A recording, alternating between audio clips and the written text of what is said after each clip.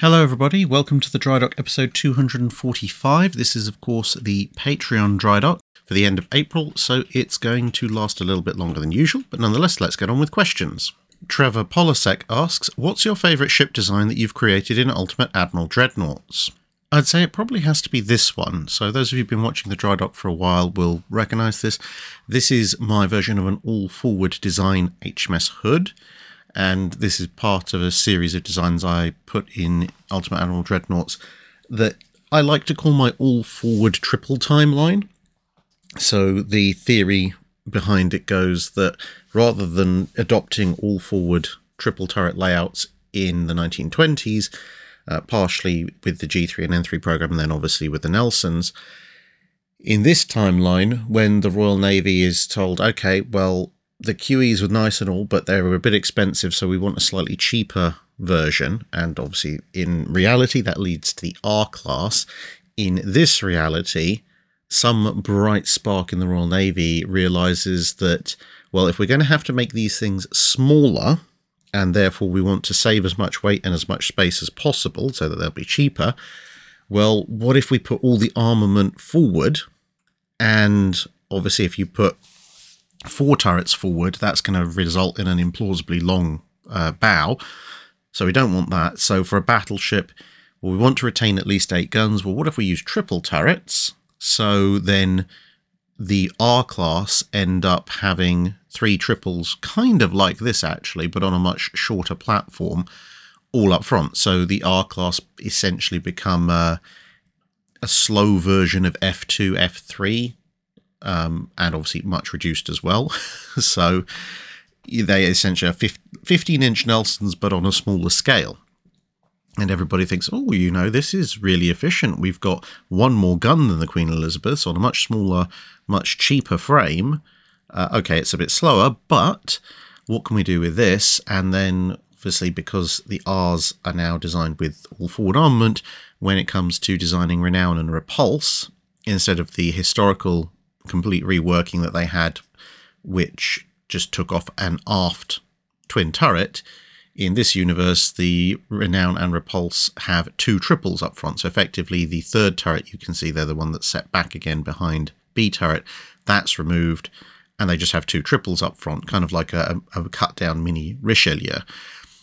And then when it comes to Hood, well, you know, Hood's going to be big, it's going to be expensive, it needs to be fast, so what's the best way of doing that? Well, again, concentrate all the machinery aft, all the guns forward, minimise your citadel area, maximise your return on investment, and you get the all-forward Hood. And thus continues the trend of the Royal Navy all through, in this timeline, most of the rest of battleship history. So, and I think personally it looks quite nice. I can understand where some people's objections to Nelson and Rodney come from. I don't necessarily share them, but I think this version, because obviously you've got to have a much longer aft section to accommodate the machinery, it counterbalances some of the objections that people would have to Nelson and Rodney. At least that's my theory. Cisco Fan asks, how much work is required to convert from coal burning to oil? Does the entire machinery and steam piping need to be replaced, or just the boilers and bunkers? Well, it depends what you're trying to do with it, but to say just the boilers and bunkers, that's still a huge, huge amount, because as you can see here, I mean, this is Thunderer's boiler room after an explosion, but it gives you a good idea of what a coal-fired boiler, or at least one type of coal-fired boiler, actually looks like. So obviously the entire boiler needs to go. That's out of the question. You cannot keep a coal-fired boiler because, well, you can see you've got the grates at the bottom for stacking the coals. Well, you're not going to be using that method anymore. Spraying the oil is completely different. You can't have an open grate when you're spraying oil. So the entire boiler machinery needs to be ripped out, which is a major operation for the ship. The bunkers, generally speaking, coal bunkers have to be fairly close to the boilers for obvious reasons. You've got to physically move the coal to the bunkers. You can have more outlying bunkers, but they tend to be essentially auxiliary or backup bunkers where when you're steaming at low speeds, somebody or some group of somebodies who are very unlucky have to go and manually transfer all of that coal to the nearer bunkers when it can then be transferred into the boilers themselves. That did lead to some controversy with some ship designs, where they actually had relatively minimal coal bunkerage within their citadel and a significant amount of coal which was stored outside the citadel. And it was pointed out, well, in combat, your endurance is now limited to whatever you've got inside the citadel, because you're not really going to be opening and closing bulkheads all the time, traipsing back and forth to the bow or the stern of the ship to find more coal. But with oil, you can do that. You can store oil in all sorts of weird and interesting places because, of course, it's all piped. So it's not just a case of replace the bunkers, replace the boilers. You've also got to completely replace the fuel transportation infrastructure within the ship. You can't have coal chutes anymore. You've got to have some kind of pipe work and pump system to get the oil to the bunkers. You've then also got to have another pump and pipe system to get the oil from the bunkers to the boilers. And then when it comes to, do you need to replace the machinery, i.e. the vertical triple expansion engines or the turbines and the steam piping? That's a little bit of an open question because, of course, if you replace like with like, so you have a certain square footage and tonnage of coal-fired boilers and you replace them with oil-fired, you're probably going to have a significant increase in power output. If you have that, you're probably going to need to replace the steam piping and possibly the machinery, depending on exactly how much of a jump that is in terms of power. Alternatively, if you only want a modest power increase, something that's within the tolerances of your existing steam pipe and engine tolerances, then you could probably get away without much work to the steam piping. There will still be some because the inputs and outputs will be very slightly different, but you can probably get away with leaving most of your steam work and your engines in place as long as you're putting in roughly the same amount of power or a little bit more, which of course is going to lead to a smaller boiler power plant, which in turn is going to mean rebalancing the ship and deciding what to do with all the extra spare space. So there's a fair bit involved. Brian Smith asks, if the Japanese hadn't moved down the Solomon Island chain and stayed in Rabaul and instead focused on New Guinea, what do you think the plans for the US would have been when starting their offensive? Would they have started the Central Pacific campaign early, helped out MacArthur, or something else? Well, if the Japanese are turtling up at Rabaul, well, we already know what the US Navy's thoughts on MacArthur's plan to go straight after Rabaul in mid-1942 were, so they're definitely not going to be doing that. But without the Japanese extending their hold further down towards Guadalcanal, I think you're still at some point in 1942 going to see the US landing on Guadalcanal. Obviously, it's not going to be a contested island if the Japanese aren't advancing down that far, but it is a very obvious threat to supply lines to and from Australia, which means that the US will want to secure it as soon as they are humanly able to do, which will probably be, a couple of months later than they did historically because they don't have to rush. At which point, I guess, the thing is, a lot of it involves the land campaign side of things, which is not my forte. I would suspect that if that's the case, you'll probably see the naval element maybe conducting carrier raids on Rabaul to try and whittle down the strength of the Japanese ships that are based there. The Japanese, if they're not going further south with their fleet, or southeast, I guess, would probably be using Rabaul as a base for raiding, cruiser and maybe even carrier formations, launching raids into what the US has designated the Central Pacific area or Southwest Pacific area. And that in turn is going to, possibly lead to some confrontations on the high seas, maybe not quite on the scale of the Battle of Coral Sea, but something like that, maybe like cruiser groups clashing and things such as this.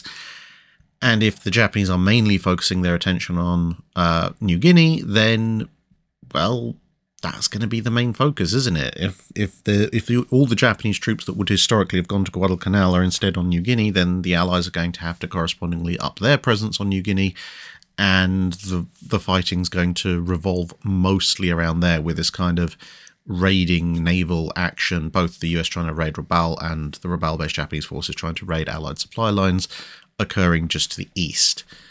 which, given the overall size of New Guinea and the increased numbers of troops involved, that's probably then going to become the central focus of things for a good while, until, of course, one way or the other, when that's decided, and then everything can start moving up and up. But it would also mean, interestingly enough, that as and when the New Guinea situation is resolved, you kind of have US forces based to the south in Australia, coming in from the east from Pearl Harbor and so forth, and also now coming from the west, in theory, from New Guinea, for Rabaul and the other northern held areas of the Solomon Islands, which the Japanese are not going to appreciate.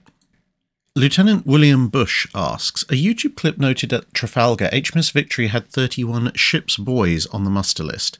Did these very young men have any prospects before eventually growing old enough and big enough to become able seamen? I.e., did they have a chance to be apprenticed to one of the ship's specialists, or perhaps be noticed by the captain and rated as a midshipman? There were a variety of prospects. Now, of course, midshipmen could be pretty young on ships, but there were sometimes boys who were eligible to become midshipmen slightly later in life who had been allowed to volunteer for the Navy early. So you could have 10 or 11-year-olds running around. Fortunately, nobody in the Navy was dumb enough to think that grown sailors would take orders from 10 or 11-year-olds. And so these prospective future midshipmen would be rated as ship's boys, and it would essentially allow them to get some additional sea service time in, and also get a little bit of pay in their pockets, or in their parents' pockets, or someone's pockets at least, until they became old enough to be officially midshipmen. And from there they could climb the ranks as per a usual midshipman, except they'd have the advantage of several years sea service time, which doesn't just help with seniority if it's recorded properly, but it also helps with just the fact they know more. If you've joined the Navy at 10 or 11, you'll know more than someone who's joined the Navy at 14 by the time both of you are, say, 16. The other element which makes up a lot of the ship's boys, and bear in mind you can have the cabin boys, you can have the powder monkeys, etc., would be very poor or orphans, or people who've run away to the Navy, people with otherwise fairly poor prospects. And for them, weirdly enough, actually their prospects would, if they survived, would usually actually be fairly good. As you mentioned, as they get old enough, they might become able seamen, but much like the boys that are eventually destined to become midshipmen by default, they will have a significant advantage in experience by the time they get old enough to be rated properly. Plus, as you said, yet they might be noticed by a particularly benevolent captain who might decide, well, actually, this boy has potential, so we're going to move him over to being a midshipman, although that's relatively rare, but it did happen. And whilst, obviously, powder monkey is a job in battle, a lot of the ship's boys would, because they're physically too small at 10, 11, 12, to do too much of any great import, things like serving guns and so forth, you would quite often see them being used either as servants to the captain, maybe the first lieutenant, first officer, or executive officer, depending on which navy you're in. And also very often they'd end up helping out, and this may then drift into an apprenticeship with one of the more specialist crewmen aboard, so carpenters, surgeons, sailmakers, if you've got one, that kind of thing. And so they could potentially move on to becoming a sailing master, the master of the ship, which is basically the highest rank non-commissioned rank that you can get in the Navy for much of the age of sail. They, because of their experience, might be able to achieve other sort of petty officer ranks fairly quickly relative to people who join later. And they might pick up one or more skilled trades. Navigation's another thing that they might pick up quite early in life. And if they're starting out that early, and I know it sounds really weird to us these days, saying, oh yeah, well, your prospects are really good if you join the Navy at 10. But the simple fact of the matter is that, yeah, if someone joins the Navy at 16 and they're competing at age 20 with someone who's joined the Navy at 10, well, that person has 10 years experience of what they're doing. The other guy has 4 years experience. Chances are the guy who's been around for 10 years probably knows significantly more about significantly more different things. So you could have somebody who's actually, still maybe only just approaching 20, but might have a reasonable hand at how to navigate the ship, how to stand watch, how to do basic carpentry repairs, and so on and so forth. And not only does that stand them in good position or good stead to potentially later leaving the Navy, becoming a captain in the Merchant Navy, or, as I said, becoming a master of a ship, but if they've saved well and if they've got a benevolent officer or so on and so forth, they may also, like the people who might be advanced to midshipmen earlier, they might also then be able to transfer over to command routes. And there's a surprisingly long list of admirals in the Royal Navy throughout its Age of Sail history who started their careers as some form of ship's boy. Meatwad asks, how did World War II navies adapt to losing access to certain resources needed for their ships, such as metals, fuels, etc.? Or did some fail to adapt? Did they settle for lower quality or quantity? It depends a lot on what exactly they were running short of.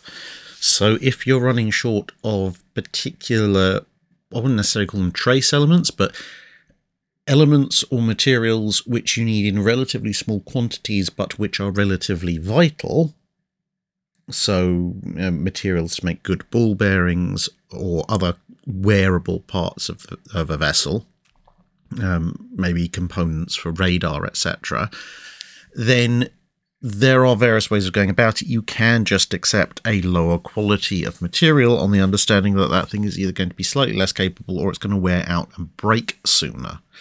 And then you just have to have spares on hand, if indeed that element can afford to break and then be replaced. Obviously, if it's going to break and completely freeze up a vital part of the ship, then you have to go for whatever it is that is the higher quality material.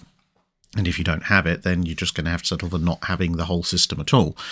If it's more basic, like, let's say you want to build 500,000 tons of shipping that year, and you're only producing 400,000 tons of steel, well, then you have a bit more of a problem. Then you have to start allocating resources.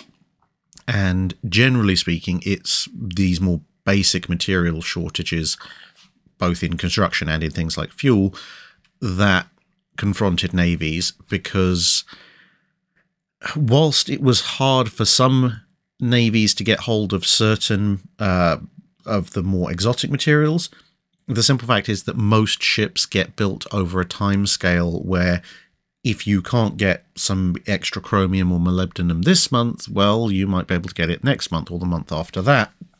And that particular component of the ship will just have to be manufactured a little bit later. It's somewhat different from compared to aircraft and tanks, where, if you don't have the correct materials, then maybe tanks just flat out don't get built that month or something like that. But for the grander scale things, some nations just went, well, I guess we just can't build as much as we wanted to.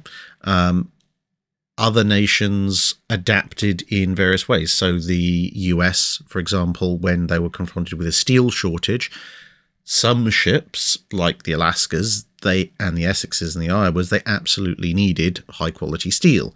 So if you have a shortage of high-quality steel, you have to decide which is the more important of these ships to continue construction, and you continue on those and you pause the others until you've got more steel available. But down at the lower end of things, when you're talking about things like transportation craft, then there are options of building them out of lower quality steel, or if just absolute steel shortage is, as opposed to higher quality steel, is the problem, then you can even use really low grade rebar and concrete and build concrete barges.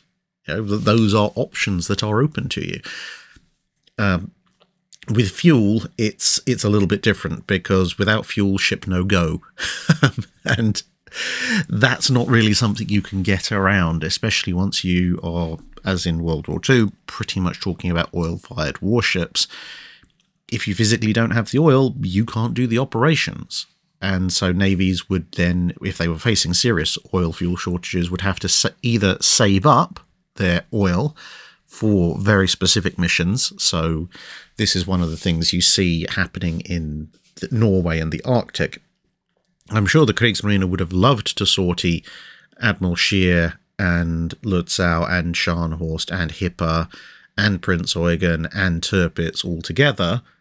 But by 43, 44, I mean, obviously after 43, Scharnhorst wasn't there anymore, but, you know, in the 43 to 45 time period, regardless of what mixture of ships they've got up there, the Kriegsmarine just flat out doesn't have the fuel stocks to fuel up every single major surface warship plus a destroyer escort and then send it all out. And if they sit around and wait for enough fuel to build up, it's kind of a one and done deal. You get this mission, and if this mission doesn't result in absolutely spectacular success, you're not doing anything again for months and months and months.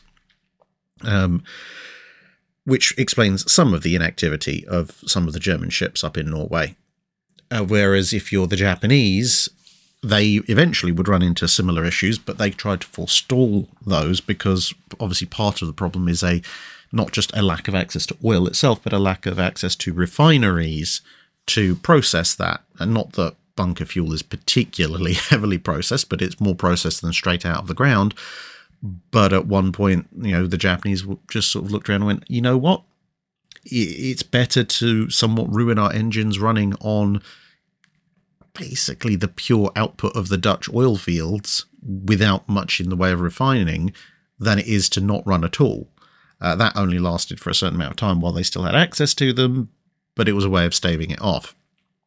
So, yeah, when it comes to ships, there's not a huge amount of adaptation and coping you can really do, because when you're talking about shortages for resources that you need to build or run the ships, it tends to be a rather binary choice. You either do or you don't. There are a few little workarounds, as I like concrete ships or accepting really low quality fuel, but by and large, it's just a case of priorities. If you can only build X amount of materials and you want Y numbers of ships, well, you have to decide, I'm not getting Y ships, I'm going to get X ships, and which one's my priority.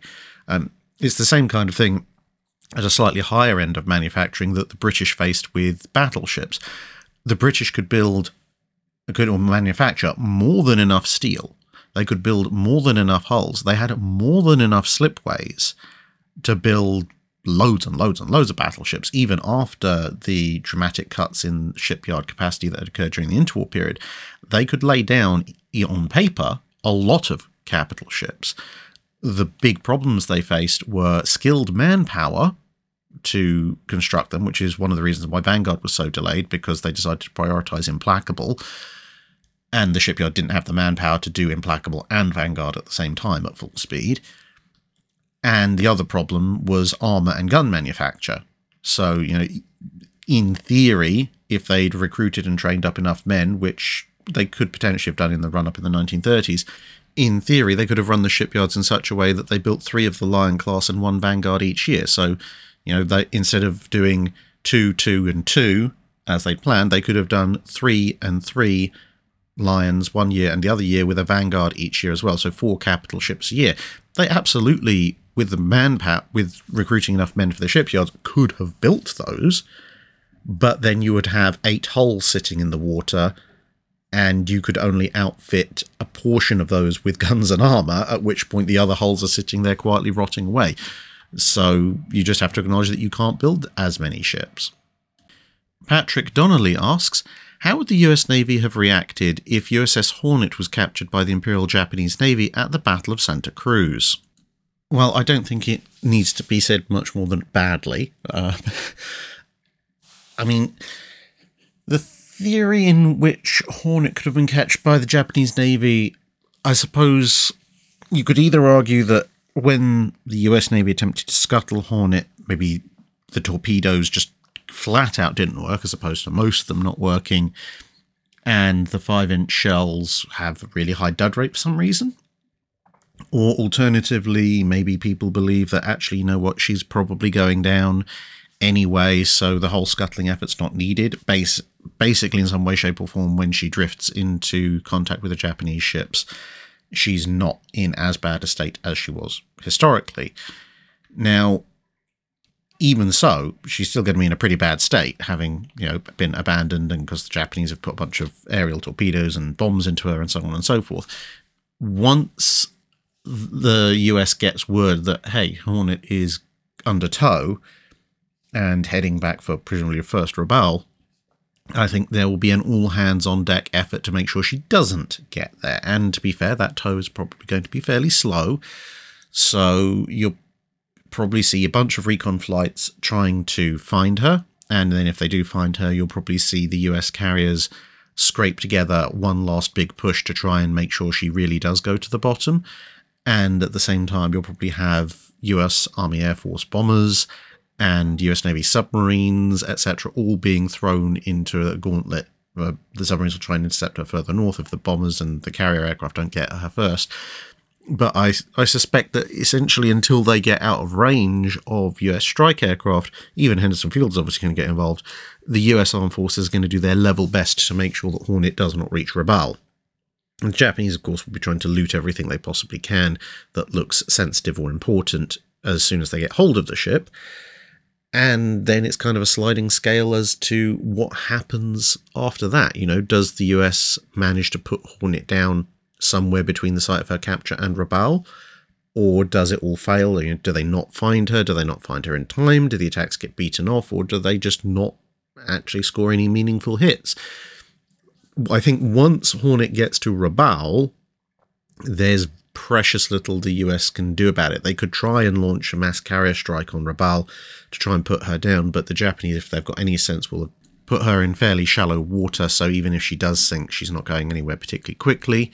And then at some point the Japanese will patch her up to an extent that they think they can take her off to mainland Japan. I don't think they'll bring her back into service as a Japanese carrier. I think that the technology differences are probably a bit too much. They might use her as a training carrier and a source of intel, though. Who knows, maybe they might get desperate late in the war. But Hornet, as soon as the US has assets able to reach Japan, Hornet will become a priority target number one. Vokir asks, how much comparative say did Hitler, Mussolini and Stalin have in their nation's naval procurement? Now, whilst I do tend to look at, to a certain degree, what influence political figures have on naval procurement, part of that is helped by the fact that when it comes to British or American, or even to a certain extent Japanese records, French records, etc., a lot of it is fairly well documented, as opposed to how exactly Hitler and Mussolini influenced the navies. It is documented, people have written about it, I just haven't looked into it quite as much. But with that caveat in mind, the impression I get is that of the three, I mean, all of them had considerably more say in their nation's naval procurement than, say, Churchill or Roosevelt, etc., etc. But of the three in question, I think Mussolini seems to have had the least say. He certainly liked the Navy, he wanted the Navy, but in terms of, you know, we are going to buy exactly this ship with exactly this number of weapons, etc., etc., he seems to have been the least interfering, at least by my reading. Hitler seems to have been a little bit more active in deciding what kind of craft the Kriegsmarine should have. Certainly his admirals later seem to have expressed a certain amount of dissatisfaction as to Hitler saying, no, you can't have this, I want this, which seems a little bit more stuck in than Mussolini. But again, for the most part, I don't get the impression Hitler was sitting there with blueprints for the Scharnhorsts and going, ah, yes, well, we will have these guns exactly here, here, and here. And then you get to Stalin. And yes, Stalin is the most interfering of the lot. Stalin has to approve everything. Stalin has to make suggestions on the designs of everything. And Stalin may change his mind and cause you to completely rework the design midway through construction, because Stalin is Stalin. And if you don't do what Stalin says, then you will either be shot or you'll be sent to Gulag, or you'll be shot and then your body will be sent to Gulag. But yeah, Stalin liked to think he knew how to build a navy, and for the most part didn't, as is kind of seen by the fact that when he died, basically everything that he'd personally mandated and forced the Soviet Union to build very quickly went by the way of the scrappers. Robert Henry Ilston asks, in Drydock 236, you mentioned how Age of Sail ships had no issues with vision from the quote-unquote bridge looking past one or more masts. My understanding of sailing with more than one mast is that it would seem the most efficient way is not to sail directly parallel with the wind because your aftmost sails interfere with those towards the bow, intercepting the wind.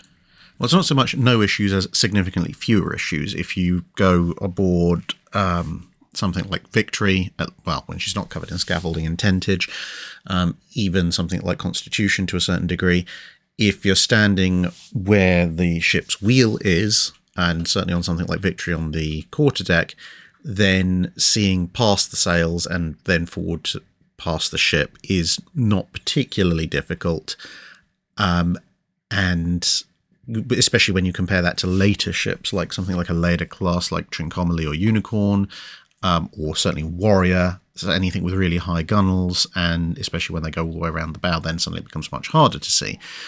Now, yes, sailing directly dead with the wind could have some issues. They had a fair bit of time to work out with Age of Sail warships how to minimize the effect of your aftmost sails, in that case, blocking the wind from your foremost sails. So if the wind was going properly strong, you would still generally be fine. You might have a very slight loss of efficiency, but the layout of Age of Sail ships was optimized to catch the wind as much as they possibly could using the mostly square rig that they tended to have. Obviously, there were some fore and aft sails as well. But the other thing you have to bear in mind when you're talking about large Age of Sail warships is that just because your sails aren't necessarily going to be aligned dead fore and aft doesn't mean that your ship isn't moving in. The thing is, the ship's always going to be moving in X direction, hopefully forward, which means the masts are going to get in the way. But if the wind is coming from, say, 20 degrees behind you to port, you can still be going in a specific direction because the yard arms, the horizontal bits that the sails are connected to, those can rotate.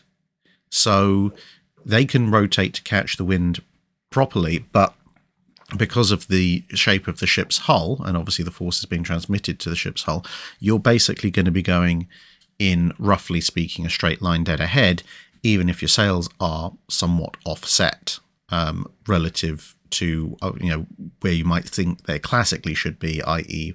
perpendicular to the line of the hull.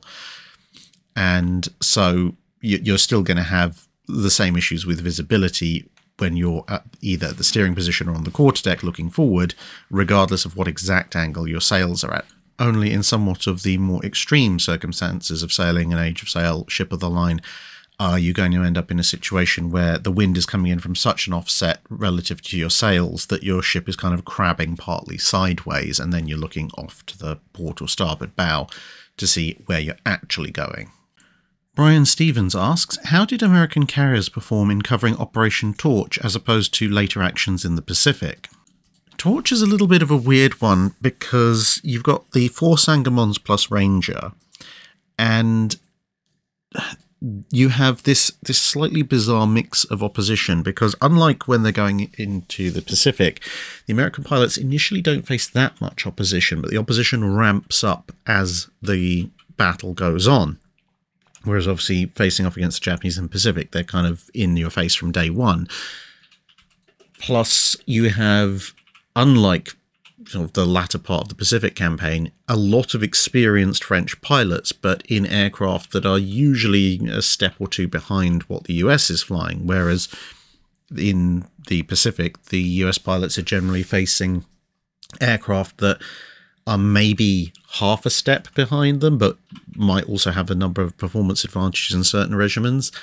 But the overall pilot quality is less, whereas in Operation Torch, a lot of the US pilots, although they had a fair degree of flying hours, are relatively inexperienced in wartime operations, whereas as I said, a lot of the French pilots had some combat experience, possibly even a fair bit of combat experience from fighting the Germans during the fall of France.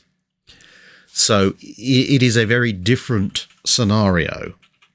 With that said, the US carriers performed fairly well. Most of their strike missions performed something either they performed their objective or something close to their objective. They got a fairly decent air-to-air kill ratio. I think it was something like 4-1 in favour of the Wildcats. But there were quite a number of operational losses. Operational losses, i.e. aircraft running out of fuel, aircraft botching their landings, that kind of thing, or aircraft just damaged beyond repair. That vastly exceeded combat losses, which I think reflects the fact that you have a relatively inexperienced air group going around. So overall, the American carrier performance is fairly creditable. They did a pretty good job. But they overall, between combat and operational losses, they came away with relatively high levels of attrition to their air group as compared to what you might see in later actions in the Pacific, albeit that they also have a much smaller overall air group available to them than a lot of US operations later on in the Pacific, at which point even a similar number of overall losses will affect the Torch air groups significantly more than exactly the same number of aircraft lost would affect, say, a battle group formed of 6 or 7 fleet and light carriers. And to throw extra fun into the mix, you also have the fact that the US forces are trying to operate alongside British forces and some Free French forces, and there is a certain degree of land-based air support which you don't tend to get in the Pacific either.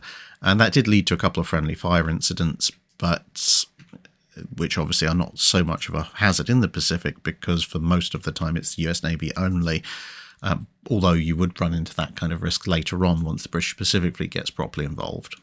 Dave Collier asks, what can you tell us about the Galleass-type ships? Why, when and where were they created, and were they successful? The Galleass comes about in the mid-1500s, and as for why, it's basically because gunpowder is becoming more and more predominant as a ship-to-ship weapon, in the form of obviously cannon and shot. However, in the Mediterranean, most warfare is still conducted with galleys, whereas carracks, which will later evolve into galleons, are becoming more and more prevalent in northern European waters and out in the Atlantic. The problem is when you take some of these bigger sailing-powered only vessels into the Mediterranean, there's quite often periods of calm and or contrary winds, which make utilising a large, heavy sail-powered craft somewhat difficult when you've got lots of light oared vessels that are able to run rings around you and go in whatever direction they want. But the galleys can't carry very many cannon. Galleons and carracks can. And so the galleass is this kind of compromise. It's a much, much larger version of the galley, in as much as it's very long and thin and has a whole ton of oars stuck to the side. But it takes some themes from what will become galleons as well. So it has a gun deck down each side. Exactly where that gun deck is positioned depends on the illustrations, because unfortunately we don't have any surviving actual galleys, even wrecks, in any substantial state of intactness. So some depictions have the oars mounted quite high up and they have to raise the oars to fire the guns which are mounted lower down, which makes sense from a stability point of view, if not necessarily from a usage point of view. And other illustrations have the oars lower down and the gun deck above them, which makes more sense from a firepower point of view, but would make the ship less stable. Somewhat similar to galleons, which they would serve alongside and be succeeded by, they also have a forecastle and a stern castle or an after castle. But as you can see, being Mediterranean ships, quite often they're powered by fore and aft sails rather than square sails.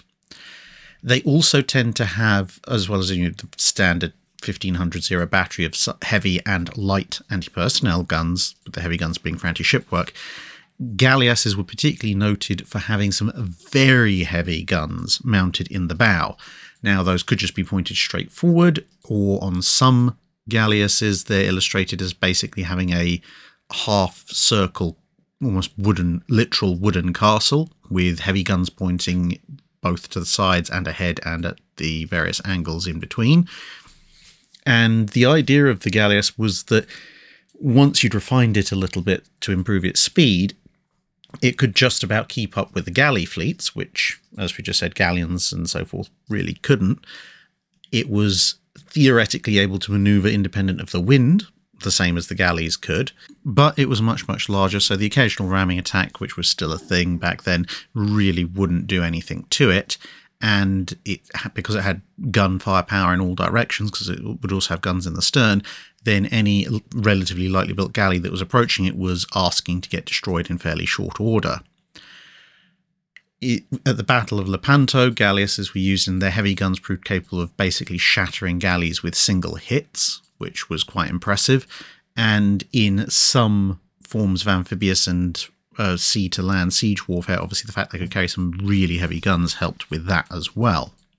They were mostly built in the Mediterranean for Mediterranean powers, although as the latest and greatest fashion statement for kings of this period, it also meant you did see some being built in Northern Europe. Henry VIII, for example, and both the French as well would build galleasses, and in the big painting of the French attack on the Solent, which results in the sinking of the Mary Rose, you will actually see both galleys and galleasses on both sides. But the Northern European ones were built in such a way that, in actual fact, a number of them were then converted into galleons by relatively easy means, just taking the oars out, slightly reworking them, and they would go on to be non-oared vessels under conventional sail power. Now, as for whether or not they were successful, in the Mediterranean, yes, they were for a good chunk of time. Once it came to Northern European waters, however, for example, the galleasses, there were 4 of them with the Armada, they proved somewhat less successful. They were actually able to defend themselves fairly well because of their ability to maneuver independent of the wind and the fact they were still relatively large. So approaching English vessels had to be very wary of them. They had a lot of troops aboard, so they couldn't afford to get too close and let the galleass board them.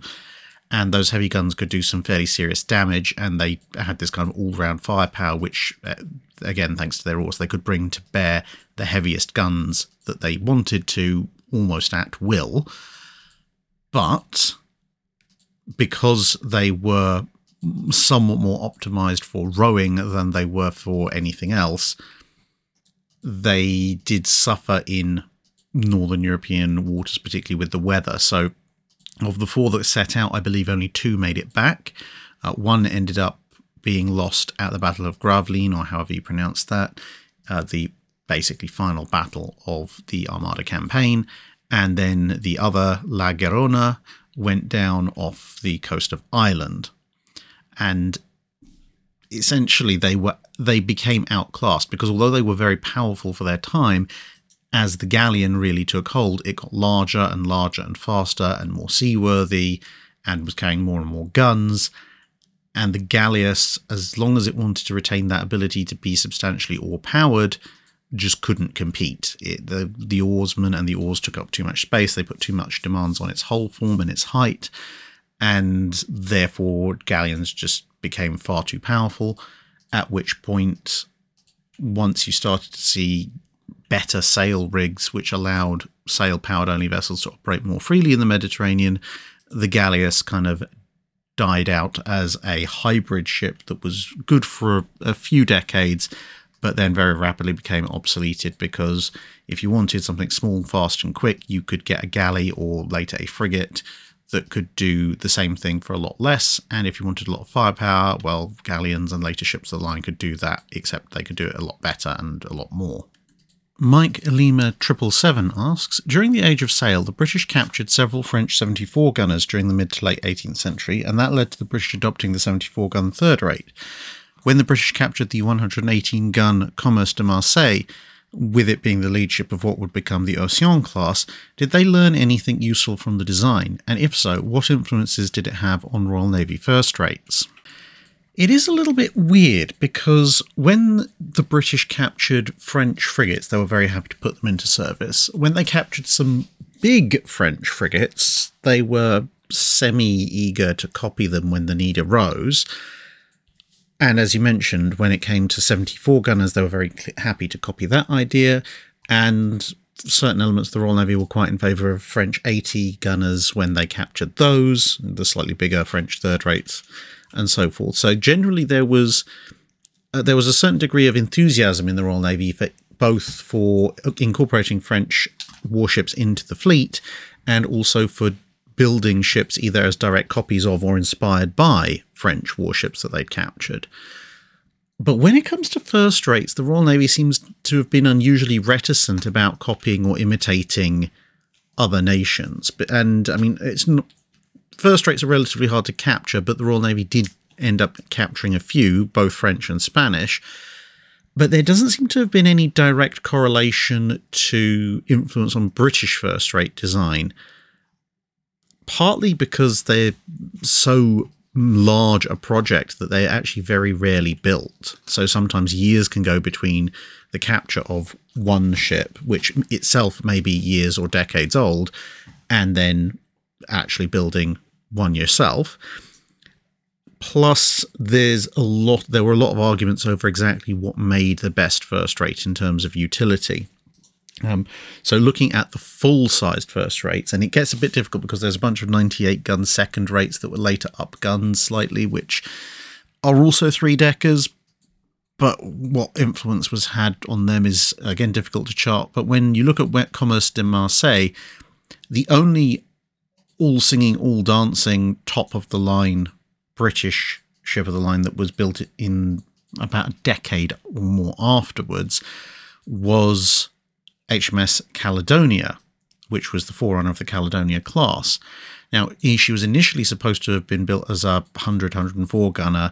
Many Royal Navy first and second rates of this period were built either directly on or inspired by the lines of HMS Victory, because HMS Victory was a superb first rate as far as the British were concerned. So that's where a lot of late 18th, early 19th century British ship of the line construction ideas came from. But Caledonia was ordered the year after Commerce de Marseille was captured. She didn't actually start work until, as I say, almost a decade later because of various delays and so forth. But when she was actually started, instead of being a 100 or 104 gunner, she was then built as a 120 gunner, which seems a lot closer to Commerce de Marseille, although, as I said, by that point, Commerce de Marseille had long since left Royal Navy service and been broken up. And Caledonia's lines are still quite heavily influenced by the designer's own admission, by those of HMS Victory. So I think, if anything, I would say with captured first rates, like Commerce de Marseille, the British seem to take from them, okay, maybe we need to have some more guns on our ships, but they don't seem to have taken any specific design cues from French or Spanish ships of the line, particularly, certainly not to the extent that they did with the third rates and with the frigates. The Rogue Chief asks, if the wreck of Shinano is ever found, assuming the hull didn't suffer the same catastrophic damage while sinking like Musashi and Yamato, what could we potentially extrapolate from her wreck about the Yamato-class design that is still speculation, given the state of her half-sisters and the destruction of many of the original plans? Well, we do have a few more plans than we used to think. Over the past 10 years, a few random bits and pieces and a couple of collections have shown up in various places in Japan, but still there's a fair bit incomplete. Now, if Shinano's wreck is found, a lot of it's going to depend on how it's landed on the seabed. As you said, there doesn't seem to have been any major magazine explosion, but she was in the process of capsizing when she disappeared beneath the waves. The flip side of that is that a lot of ships were seen to be capsizing. When battleships tend to capsize, they usually do end up upside down on the seabed, whereas with aircraft carriers, if you think about some of the ones that are known to have sunk and have subsequently been rediscovered, like, let's say, Lexington, aircraft carriers seem to right themselves on the way down. And this, to a degree, makes a certain amount of sense because, obviously, battleships have a lot of heavy stuff up top, like, you know, the gun batteries, the collective superstructure, and if you're looking at the overall ship center of gravity, the armor deck. And that will kind of flip things and hold things the wrong way around, whereas aircraft carriers, most of their armour, their engines, etc., all that heavy stuff is down below. The hangar structure is usually fairly light, and the superstructure is much smaller than you'd find on a battleship, so it makes sense that they would right themselves the right way up. So if we assume that Shinano has landed either upright or close to it, the external inspection probably won't tell us too much more than what we already know with regards to the Yamato class, bearing in mind that Shinano was a slightly modified version of the Yamatos already anyway, before, of course, she was completely modified into an aircraft carrier. But internally, if she's in good shape, and given the advances in underwater, well, they're not UAVs because they're the USVs, underwater unmanned subsurface vessels, USSV maybe. Anyway, drones basically. If she's broadly intact, then we could send drones inside and see how far they get. And that would probably tell us a fair bit because, as I said, we have some partial plans, but looking at the internals would be highly informative as, what the actual layout is, what kind of systems were actually aboard her. I mean, it's also a good snapshot of a late war Japanese warship. And it would be interesting to also see exactly what modifications were made to the hull to adapt it for being an aircraft carrier. Because, 2 photos and some partial descriptions isn't a huge amount to go on. So I think we'd learn as much about the conversion process, if not more, for turning her into a carrier as we would about the Yamato class itself. But a proper underwater survey would probably give us a fair chunk of information that we don't have. Of course, there's always the pie in the sky. If she's completely intact, could she be salvaged idea? I have no idea how you'd go about that considering her overall displacement. But, well, where there's a will, there's a way. She's probably in shallow enough water. I have no idea what you'd do with the wreck if you did salvage it, though. And there's not exactly that many dry docks you can stick her in, and she does have a couple of rather large holes in the bottom. 22NF2 asks, going by total tonnage sunk, which carrier-launched aircraft was the most effective out of everything used in the Pacific theatre of World War II? Well, if you want to be really snarky, you could say the Swordfish, because technically the Swordfish was used in the Pacific theatre, and the Swordfish is acknowledged as the carrier aircraft with the highest tonnage of enemy shipping sunk, period, in World War II.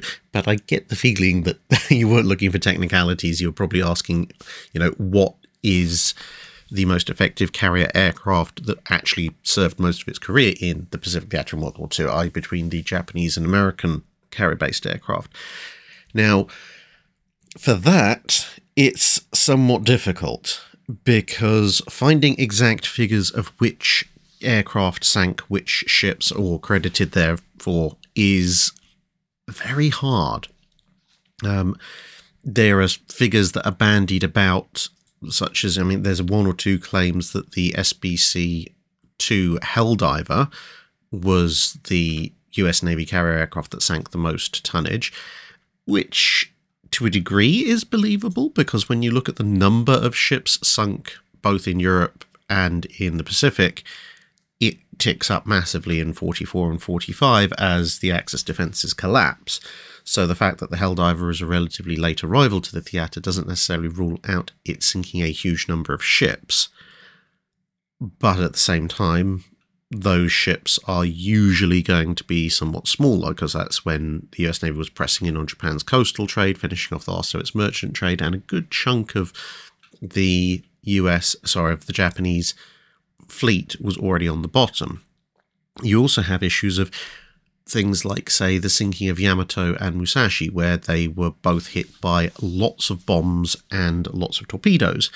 So does the dive bombers get half the tonnage as credit? Do the torpedo bombers get half the tonnage as credit? Do you decide, well, actually, we think the torpedoes had more to do with it than the bombs and give all the credit to the Avengers, or vice versa? There's a fair number of times when ships were sunk and it involved both dive bombers and torpedo bombers and fighters as well, once they started putting bombs and rockets on Hellcats and so forth. So that muddies the waters even more. And then, of course, you've got the fact that back towards the beginning of the Pacific theatre, you have the good old Dauntless, and For example, there are some people who say, oh, well, the Dauntless sank 300,000 tons of enemy shipping. But I personally find that somewhat difficult to believe, because if you just add up the known kills of the Dauntless of major warships, cruisers, capital ships, carriers, and destroyers, you're pretty much pushing 300,000 tons or more already before you start accounting for transport ships and various other smaller ships that the Dauntlesses also sank. So I'm afraid I can't give you a straight answer, because I don't know. And if anyone does know and can prove it with statistics and figures, then please let us know, because I'd like to know as much as anybody else. I mean, who knows? There could be a black horse in the race, and the Avenger might come up tops. But I have a suspicion it's probably going to be between the Dauntless getting a big chunk of the Japanese Navy sunk, and then filling it out with a smaller number of lesser vessels, or possibly then the competition being the Helldiver, where it might have sunk a relative handful of the Japanese Navy's major vessels, but then filled up with hundreds upon hundreds upon hundreds of small craft. HMS Inconceivable asks, I was watching a video from armoured carriers, and the Royal Australian Navy sailors recalled not having flashless powder for cruisers as late as the Battle of Surigao Strait. This made HMAS Shropshire stand out and get straddled. What was the cause of this lack of capability, and was it wise for the US Navy to allow Royal Navy or Royal Australian Navy ships to participate in a night action, knowing these deficiencies? Well, all night actions are a risk, so, I mean, obviously, yes, if you have a propellant that's causing significantly more flash than your compatriots, that is a risk, but war is a risk, so I don't think it's particularly wise or unwise for the US Navy to let British or Australian ships partake, even if they don't have flashless propellant for their guns, because ultimately that risk is down to the men aboard that ship, the captain making the decision. And of course, if you want to be completely cynical about it, from a US Navy perspective, a British or Australian ship that's firing with propellant that has a large amount of flash, and you're firing with reduced flash or flashless propellant, depending on exactly what more accurate terminology you want to use, then, well, they're going to draw the fire that otherwise might be directed at you. Now, as far as why Shropshire didn't have flashless propellant, it comes down to essentially cost.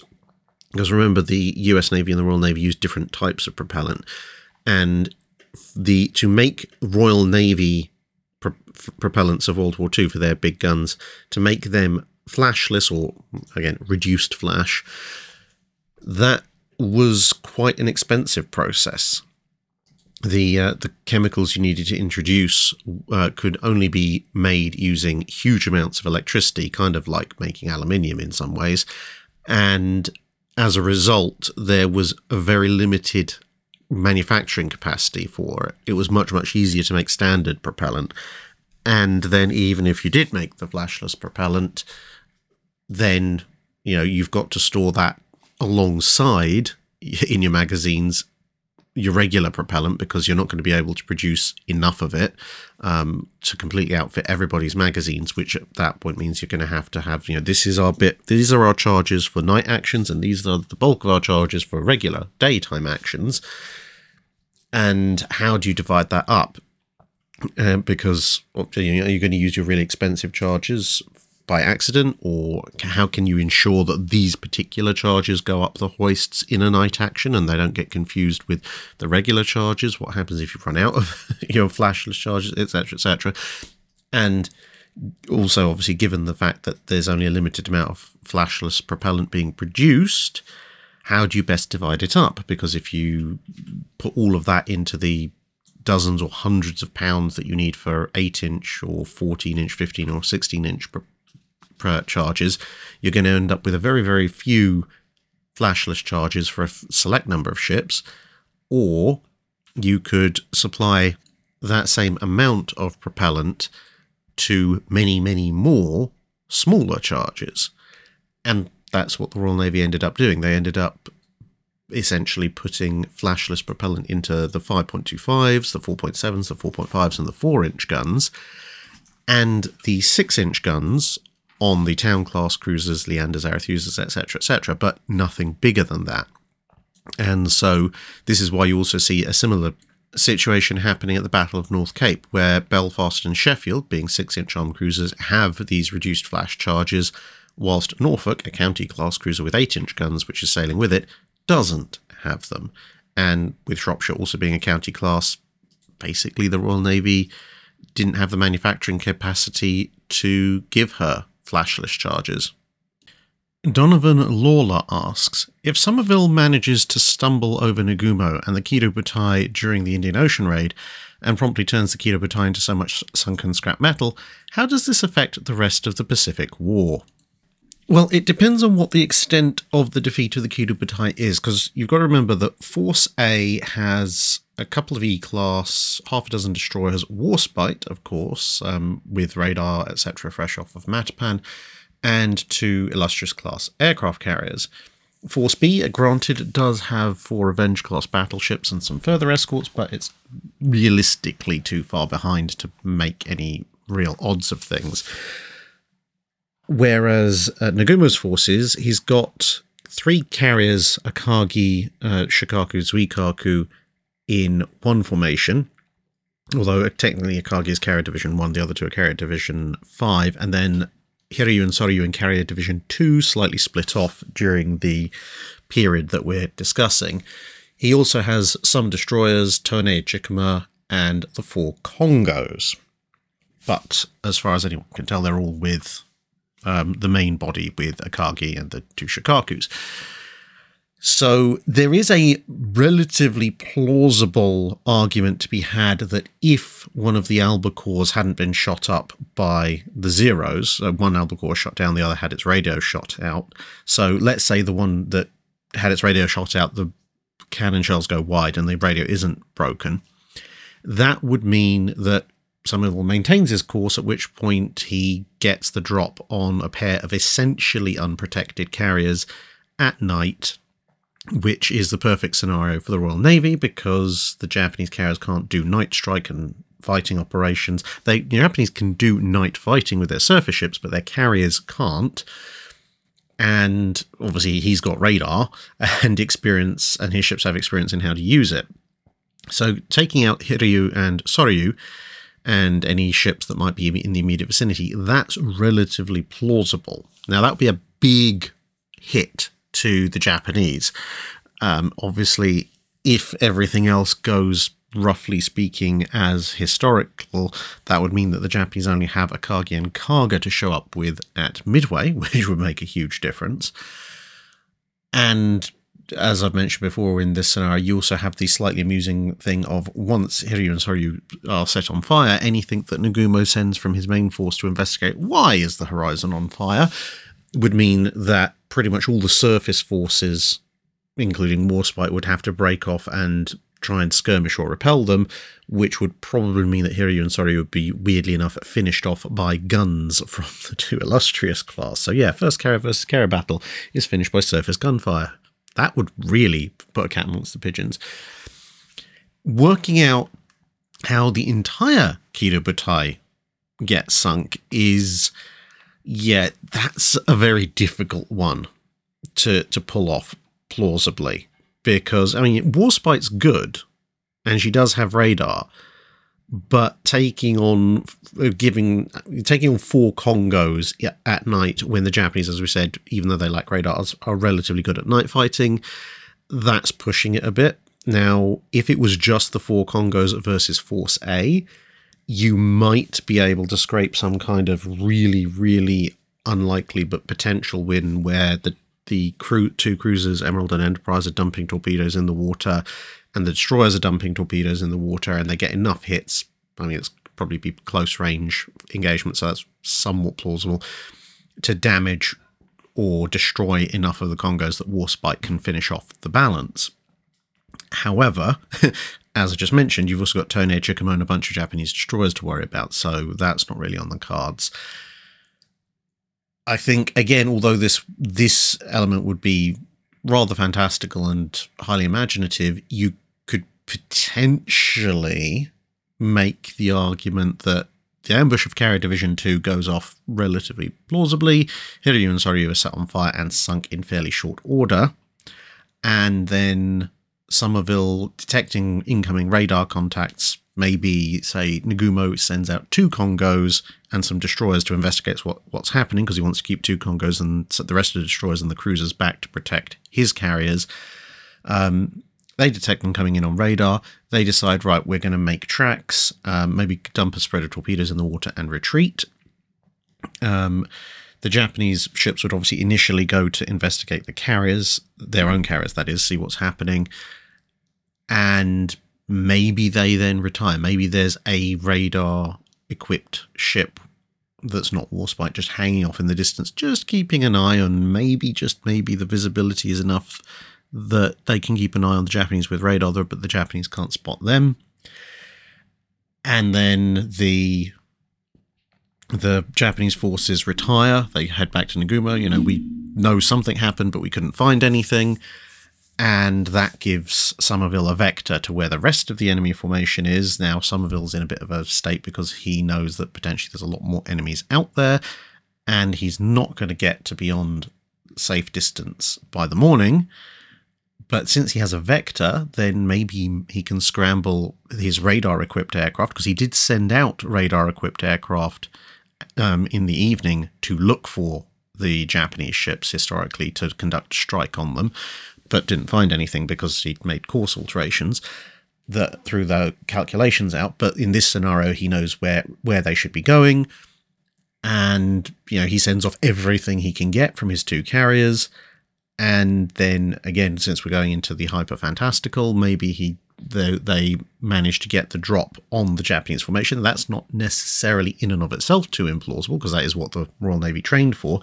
The slightly more fantastical thing would be that maybe 8 or so Swordfish and Albacores assigned per carrier not only managed to identify the carriers as apart from the Congos, but also managed to get drops successfully enough to hit each of the carriers with 3 or 4 torpedoes, and so 30 to 50% success rate of drops, and then obviously get away with whatever anti-aircraft fire is going on. And this makes the Japanese carriers succumb. I mean, again, if they get hit by 3 or 4 torpedoes all down the same side, the Japanese carriers going down isn't necessarily that implausible, but the circumstances that arrive at that are you'd be really rolling natural 6s and natural 20s all day. But if that somehow happens, well, the Japanese are a bit stuffed, because the only things they've then got to prosecute their war as far as carrier assets go, at least large carrier assets, would be Kaga, and then the Hio and Junyo, and then they're down to Rugio and various other light conversions, which means that things like, well, the Coral Sea, Battle of the Coral Sea is not going to happen, because the Japanese aren't going to risk basically their last carriers for that kind of thing, I don't think. Midway is almost certainly not going to happen for similar reasons, at which point 1942 is probably, after that brief spark of excitement, very much duller. But yeah, so that's one way it could go, the 0.1 percentile way of going things. It's much more plausible that Hiryu and Soryu get sunk, and then there's a skirmish following that, but that doesn't put the entire Kido Butai down. Andrew Waite asks, why did the neutrality patrols off the coast of Spain during the Spanish Civil War require the presence of heavyweight units like HMS Hood or HMS Barham? Was this flag-waving show forced by the Royal Navy, or did the belligerents have ships capable of troubling lesser warships? Partly, it was due to the fact simply that the big heavyweights could sit off the coast for a very long time, and were also quite useful as flagship units to coordinate the other ships on neutrality patrols, and they had plenty of resources. They had scout aircraft, they had, as mentioned already, command and control facilities for admirals, they had crew that could supplement other ships or help with checking vessels with boarding actions, And they were pretty intimidating and fairly recognisable, which meant it was much harder for the various involved parties to, quote-unquote, accidentally bomb them. But there were also, at least at the start of the Spanish Civil War, a number of Spanish relatively heavyweight units that could have troubled lesser vessels. So there were 2 España-class battleships. Admittedly, they are the smallest and weakest of the dreadnoughts, but they are still battleships. If, admittedly, one was on each side, but if one of them had shown up and there was just a heavy cruiser in the way and nothing to back it up, or anything smaller like a light cruiser or some destroyers, then they're still capable of dishing out quite a lot of pain.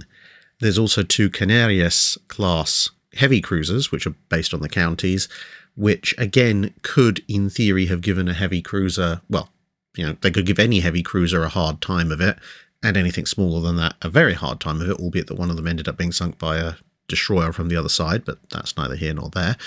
So at the start, you've got these 4 heavy units, 2 heavy cruisers, 2 battleships, and something like Hood or Barham rocking up, or Warspite for that matter, is just saying, yeah, we don't care what you send out, we are enforcing the terms of this, well, not necessarily blockade, but patrol that we've chosen to do.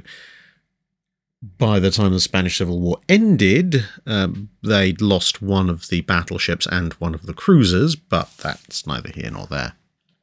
Alec Hruby asks, you said a very long time ago that larger guns like the 16-inch 50s were practically maxed out lengthwise because if the barrels got any longer, they'd begin to see barrel droop. My question is, was this also something that existed for smaller caliber guns with barrel lengths that would be within reason to be possible? And secondly, I thought the US actually made some 18-inch guns just before the Washington Naval Treaty and then used them to test different shells, and one of them was sleeved down to 16-inch to test super heavy shells, with reference to the big gun talk you had with Ryan on USS New Jersey. So with reference to the 18-inch gun that the US built, yeah, they built one, but when I was doing the chat about 18-inch guns with Ryan, we were talking about guns that were made for operational service, whereas, so the British did have an 18-inch gun that entered operational service, the Japanese did, the US one was a single prototype that was only ever used for testing. Now, as for the main question in terms of barrel droop, yeah, I mean, there are 52, 55 caliber guns out there in World War II, but once you get any significant distance out beyond that, you are going to see significant barrel drooping problems. At significantly greater lengths, you're going to have problems just with the sheer weight of it just standing there, and with intermediate lengths beyond that, you're going to have issues with, as the barrels heat up, the barrels will start to droop. Now, yes, there were things like Harp, where they extended guns to really stupid lengths, but you'll notice that they had to have kind of supports along the gun barrel in order to prevent that kind of flexing. Now, when it comes to smaller guns, some small guns did get to considerably greater than 55 caliber barrel lengths, but they tended usually not to have the same kind of problems with droop, and that's for a couple of reasons. Firstly, our wonderful friend, the square cube law, is back, which means that, if you have, say, an 8-inch gun, and you cut a 1-foot section of it and weigh it, and then you get a 16-inch gun, so theoretically double the linear dimension in diameter, and you cut a 1-foot section of that and you weigh that, you'll find a 1-foot section of 16-inch gun weighs considerably more than double what the 8-inch gun section weighs. So if we take the overall length and weight of the typical 8-inch gun as found on most US Navy warships in World War II, and a 16-inch 50 gun, as you can see here on USS New Jersey, a 1-foot section of a US 8-inch gun is going to weigh about 460 kilos, which is just under half a ton, whereas a 1-foot section of USS New Jersey's gun is going to weigh just over 1.6 tons. So you're talking something in the order of 3.5 to 4 times as much weight instead of double. And obviously, if you have significantly increased mass, that's a significantly increased strain on the steel, which means significantly increased stress and therefore significantly increased chance of drooping. The other thing you have to bear in mind is, of course, that wonderful law of moments, because the gun has a pivot point where it's on its cradle so that it can elevate and depress. And if you consider, basic equation of turning moments, if that's the point around which the stress is going to be exerted, and then you consider the let's say the 8-inch gun, again typical of most US heavy cruisers of the time, it's already a 55 caliber weapon, but it's a 55 caliber weapon with an overall gun length of 449 inches and a bore length of 440 inches, and obviously a little bit less than that for width from the pivot point where it's mounted on the cradle to the muzzle. Whereas if you look at a 16-inch 50, that's 800 inches, so almost double. Again, obviously adjusting a little bit for the point around the pivot. And you're still only at 50 calibers. So if you went up to 55 calibers, it'd be even further still. So even if the weights were the same, by the time you get to 50 or 55 calibers, the weight is significantly further out on a 16-inch gun, which means that because the turning moment is dictated not just by the weight that's being exerted, but by the distance from the pivot point, that force overall is going to be significantly greater. So combine the two and you have significantly more weight at any given point being exerted over a significantly greater distance, resulting in a far, far, far greater turning moment, which means that basically a battleship gun will droop first. Whereas if you then scale it all down to an 8-inch gun, a 6-inch gun, or a Bofors 40mm, then not only is the proportional length and the weight a lot less, so you're less likely to have drooping anyway, but you're also getting much further away from the ultimate tensile strength and the plastic and elastic deformation points of the steel itself, and therefore you can make a much longer barrel, smaller caliber weapon than you can a larger one, assuming you're using the same materials with the same weights and they're still firing something fairly significant. Glenn Recafrente asks, did the US Navy fight in a battle line engagement using capital ships, i.e. ships of the line or battleships, prior to Surigao Strait? And if so, what were these battles? The US Age of Sail ships of the line never got to fight in a battle line against any kind of opposition, because they were built after the War of 1812 for the most part, apart from one that they built before that they gave to the French. And then they were, any survivors were pretty much burned or used as hulks during the American Civil War. Then you've got various ironclads. I mean, it depends if you class some of the monitors as capital ships or not. Given the existence of sort of 5 to 10,000 ton seagoing ironclads at the same time, I'd tend to say no, that monitors aren't capital ships. But if you want to stretch that far, then technically there were some line actions between monitors and various Confederate ships during the American Civil War. But skipping past that, because I don't really count that, the Battle of Santiago de Cuba technically involves at least 1 or 2 US capital ships, pre-dreadnoughts obviously, and they are technically fighting a very strung out line action. And some people at the time thought that armoured cruisers, which the Spanish did have in that battle, could be secondary line of battle ships. So if you really stretch and squint, you could call the Battle of Santiago de Cuba a battle line engagement using capital ships, at least on one side, but it's not a straight up fight between first-rate capital ships on both sides, for certain. And the US Navy, although it came very close to leading the Grand Fleet into action against the High Seas Fleet in 1918, that didn't quite happen. So at that point, since South Dakota really got a little bit out on her own and then shot up during the fight with the Hiroshima, which obviously Washington won, that also technically won't count as a battle line engagement because it was a battle line of 1, USS Washington. So yeah, Surigao Strait would be the first and last battle line engagement of the United States Navy that you can properly qualify as there were battleships on both sides, and the US Navy was sailing in a formation that vaguely resembled a line.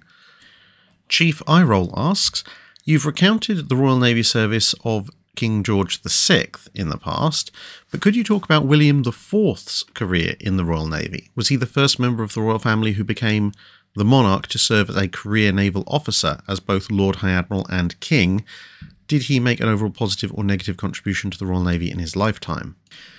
So, initially, far from the line of succession, the man who would eventually become King William IV served a fairly solid career in the early part of the Royal Navy. He fought at the First Battle of Cape St. Vincent, he fought during the American War of Independence, and he would become an admiral on his own merits, getting up to command a ship of the line.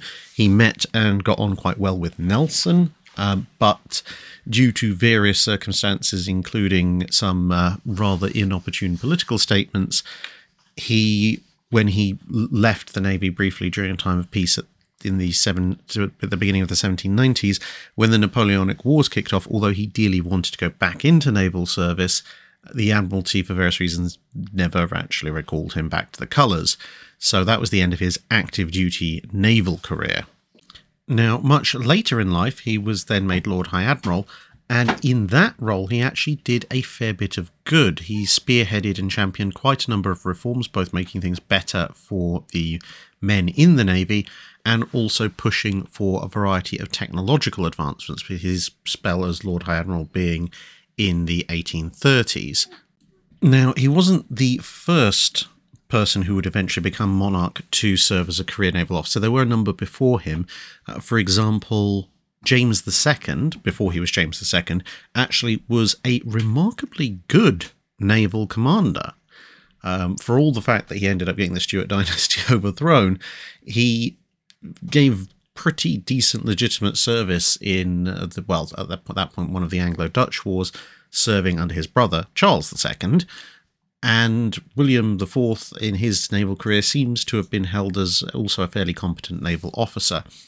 So, there's a history of Royal Navy officers who are part of the royal family who then go on to become king that does stretch back a fair way. Texas and La Choc asks, where did the name USS Robin come from? There's been a variety of theories put forward. The idea that a Robin is a thing that flies, therefore aircraft carrier, flying aircraft, reference to Robin Hood, sneaky British carrier operating in hiding in plain sight and so forth. But Robin was the call sign given to Victorious as an attempt to kind of at least ensure some kind of operational signal security, if nothing else. But that therefore led to people just saying, aha, yes, we are USS Robin, even though she was still officially HMS Victorious. Personally, I think the reason for the allocation of the call sign and then the kind of semi-serious adaptation of the title was because there was actually a USS Robin at the time, which was a minesweeper, and it was assigned to the Pacific. So if there was radio communication that was talking about a Robin operating with the fleet, if anybody had any real concern on the Japanese side as to what this ship actually was, then they could relatively quickly find out, it's a minesweeper. Well, having a minesweeper attached to the US carrier, such a force such as it is at that point, well, that makes sense. They don't want their carrier to run into mines. So, yeah, they're probably just talking about minesweeping operations in and around where the US is operating its carriers, which would then deflect attention away from the fact that actually it was another full-sized fleet carrier. So that, my personal supposition would be somebody was just trying to play a quick sleight of hand for basic radio security, and the people involved in the HMS Victoria Saratoga operation just took it and ran with it. Michael Gilson asks, I believe it was back at the start of February you answered a question about the feasibility of the Royal Navy using a triple 15-inch turret using the same size barbette as the Royal Navy twin 15. If such a turret was developed, what do you think of the idea of first using it in the R class, say 2 triples forward and 1 rear, removing the rear superfiring turret to permit larger machinery spaces to maybe bring the speed up to the QEs? So very crudely speaking, we'd be talking about something about this. I mean, I haven't put the secondary batteries on or anything and so forth, but it's approximately an R class with triple 15s. It's not exact, but I may do with the best of what I could find in terms of superstructures and so forth. Now, I think this could be perfectly feasible. I mean, you're getting an extra gun above what the QEs give you, and in theory, even if you have to expand the barbette a little bit, 3 triples will take up less space total than 4 twins. And bearing in mind that the R-Class are supposed to be the kind of the cheaper battle line variants, that means that you can, well, you could either compress the Citadel length a little bit, which will make them even cheaper than the twin turreted versions, or you can have the same Citadel length as historical and squeeze a little bit more machinery in if you like. So, yeah, this would be entirely possible. I mean, the Austro-Hungarians, the Italians, the Russians, and the Americans at this point have all got triple turrets on their capital ships or are about to introduce them. So there's no reason why it couldn't be done.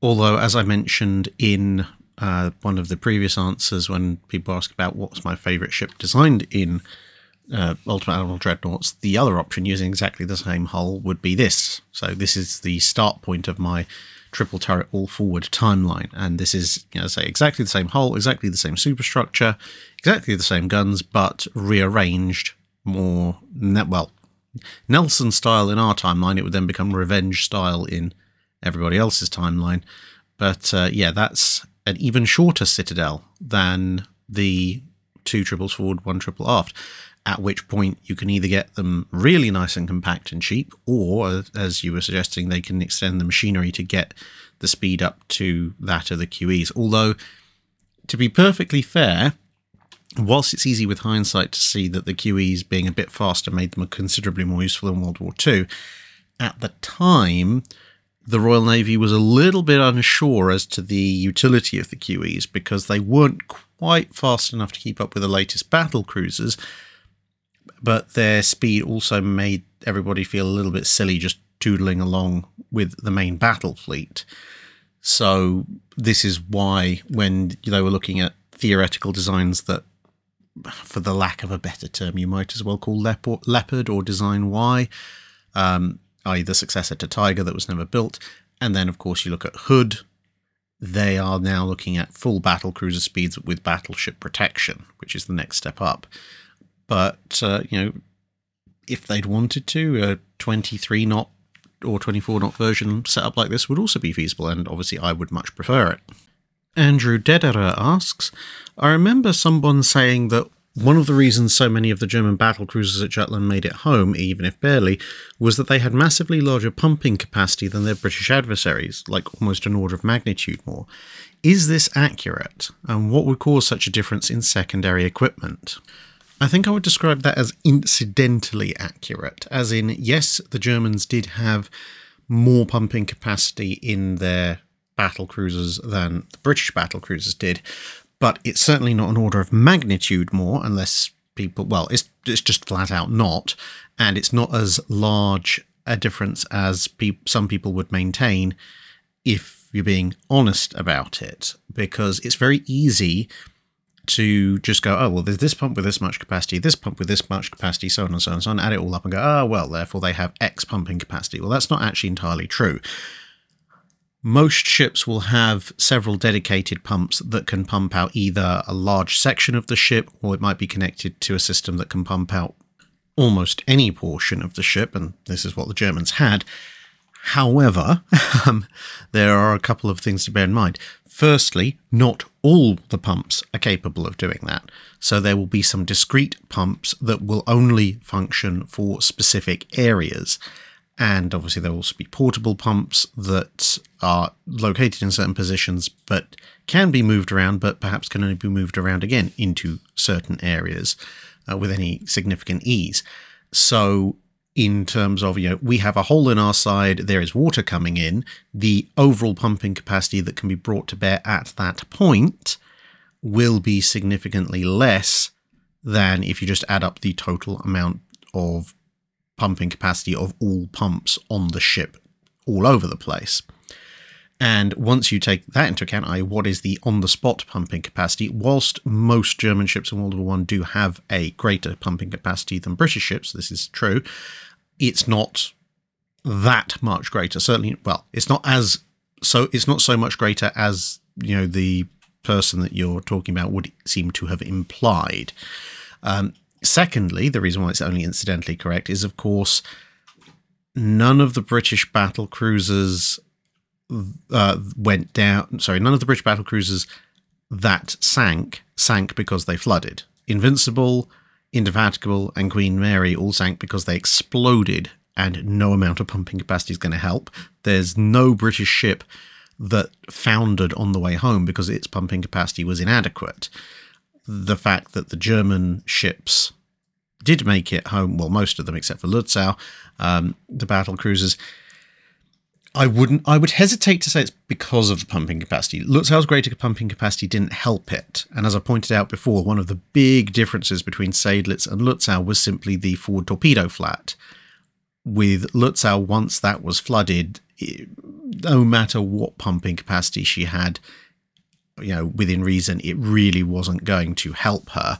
Whereas with Seydlitz, it's almost the other way around. As long as that torpedo flat remained inviolate, she was going to take a very, very long time to go down. And technically speaking, she did a couple of times, but in a way that it was easy to sort of haul her up a few feet and then keep her going. And this is one of the things you've got to bear in mind, which is that, Seydlitz was still suffering from progressive flooding. So the pumps weren't keeping up with it. And when you look into further detail on Moltke, von der Tann, der Flinger, Seydlitz, etc., one of the other things you see constant references to is various pumping systems failing. And they're either having to switch to other pumps, which is good. If you've got multiple pumps that can link into a single system, then if one goes down, you can still pump something out, but it's obviously better if both are available. And there's also references like people patching in and cross-connecting various other pumps to make up for these failures. So it's not like the German battlecruiser that's full of holes can just go, oh yes, I have arbitrarily large pumping capacity, so I'll be fine, because the chances are, if battle experience is anything to go by, after a few hours, you're going to have significantly less pumping capacity available than on paper you started out with.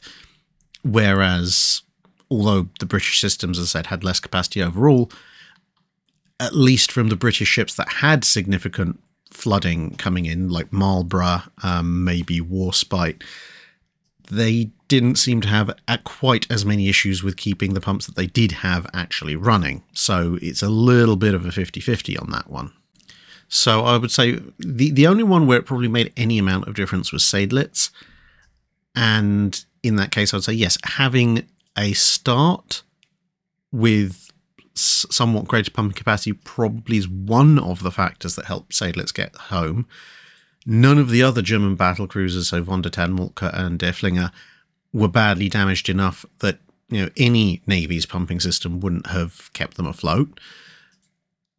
And with Seydlitz, there were a lot of other factors that were involved, like I said, with the torpedo flat and so forth, in why she got home as well. So, although the German battle cruisers having a somewhat greater pumping capacity than their British counterparts is a useful feature, it's nowhere near as decisive as some people might want to think. You see similar arguments with Bismarck, which is even more ridiculous because Bismarck's pumping solutions are even more distributed and isolated than some of the German battlecruiser systems. Sui420 Den asks, how did the first torpedo protections evolve? Well, the first anti-torpedo protection systems were torpedo nets, as you can see here, HMS Hotspur deploying some. And, well, you pretty much all know how torpedo nets work. You deploy a big steel net on a bunch of booms out of the ship, and the idea is the torpedo hits the net, gets caught in the net, and hopefully doesn't go off, or if it does go off, it then detonates and destroys the net, and the explosion is far enough away from the hull that any damage is minimised. And bearing in mind, ships were already double or triple hulled, or double or triple bottomed at least, partly just because it made good sense, partly because mines had been a thing since at least the 1850s, and so breaching the outer skin of the hull from a somewhat distant torpedo explosion wasn't exactly the end of the world. However, it became very rapidly clear that it was not possible to really sail and fight and have these torpedo nets deployed at the same time. Whilst they retained a marginal degree of utility for when ships were at anchor for a while in battle conditions, which is when people were most likely to be launching torpedoes at you, the torpedo nets were pretty useless, and even shortly thereafter you had the issue of torpedoes getting strong enough to punch through the nets, and the torpedo nets themselves causing more issues than they solved when they were folded up against the ship in battle and then got hit by shells. So after this, you had the anti-torpedo bulge, as exemplified most hilariously on most of the British monitors, but essentially this was kind of like the torpedo net in principle, but it involved putting a big blister of steel on each side of the ship, again with the idea torpedo explodes far further away out from the hull. Obviously a sheet of steel backed up by beams is a bit stronger than netting. And then you have compartmentalized sections within the bulge, which obviously the bulge starts off as full of air. And the idea is the explosion then blows a big hole in the bulge, needs a reasonable amount of energy to punch through the metal that the bulge is made of. And then that section of the bulge floods, and again, minimal to no damage, hopefully, to the internal hull, which is the actual hull of the ship. And so, as you will hopefully see in very short time, as of the time of listening to this, if you're listening to it on launch, that's something that, say, for example, was fitted to USS Texas. And the advantage of these is that you could fit them to ships that currently didn't have any torpedo protection.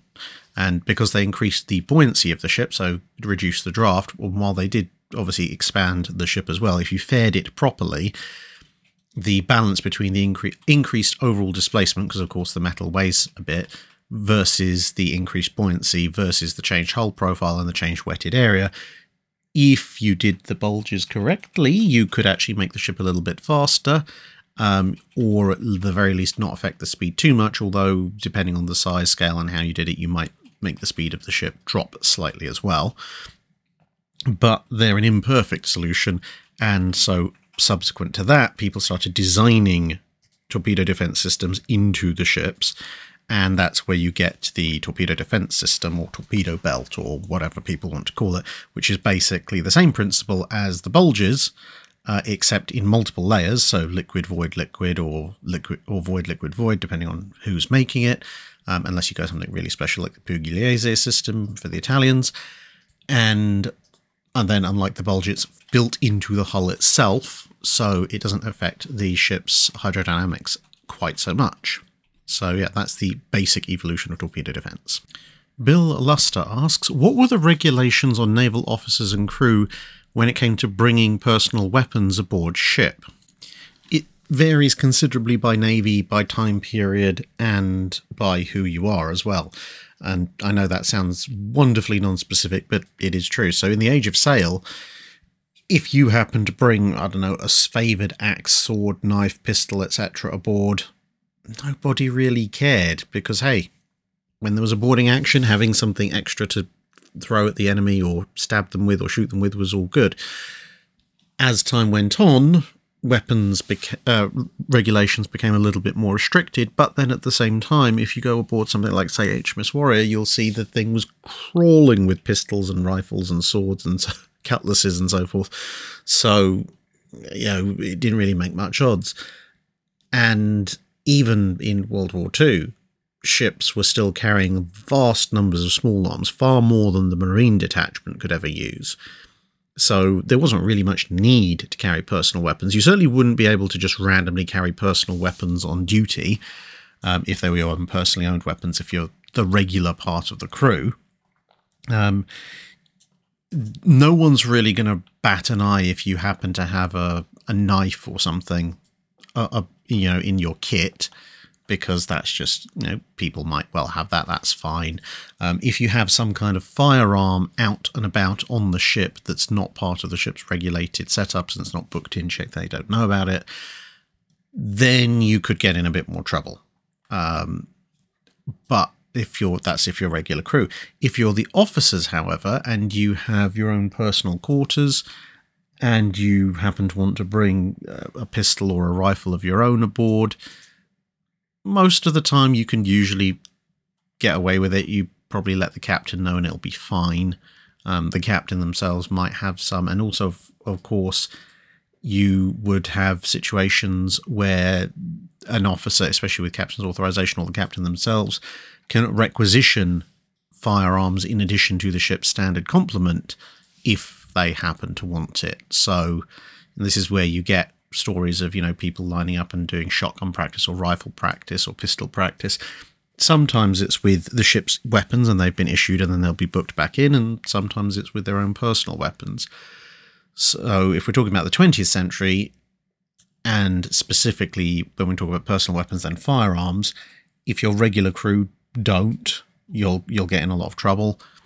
Whereas if you're the officers, depending on your captain and depending on if you ask permission or not, you might well be permitted to.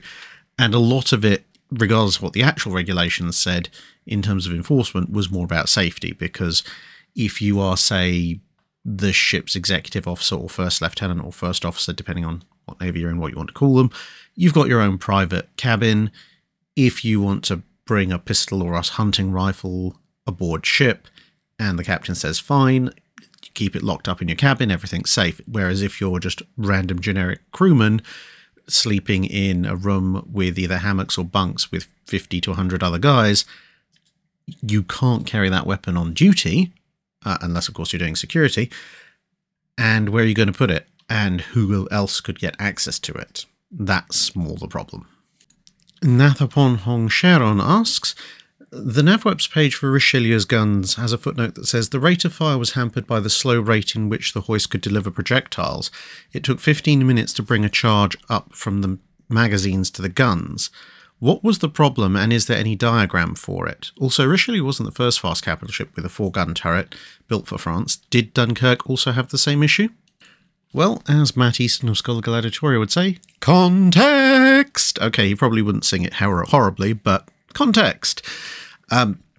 So, the section on NavWeps does indeed say, it's to quote, the bit that it quotes says, it took 15 minutes to bring up a charge from the magazines to the guns, so the ship was realistically capable of firing only 2 initial 4-gun salvos before her big guns fell silent. Now, that's a citation from French Battleships 1922-56 by John Jordan.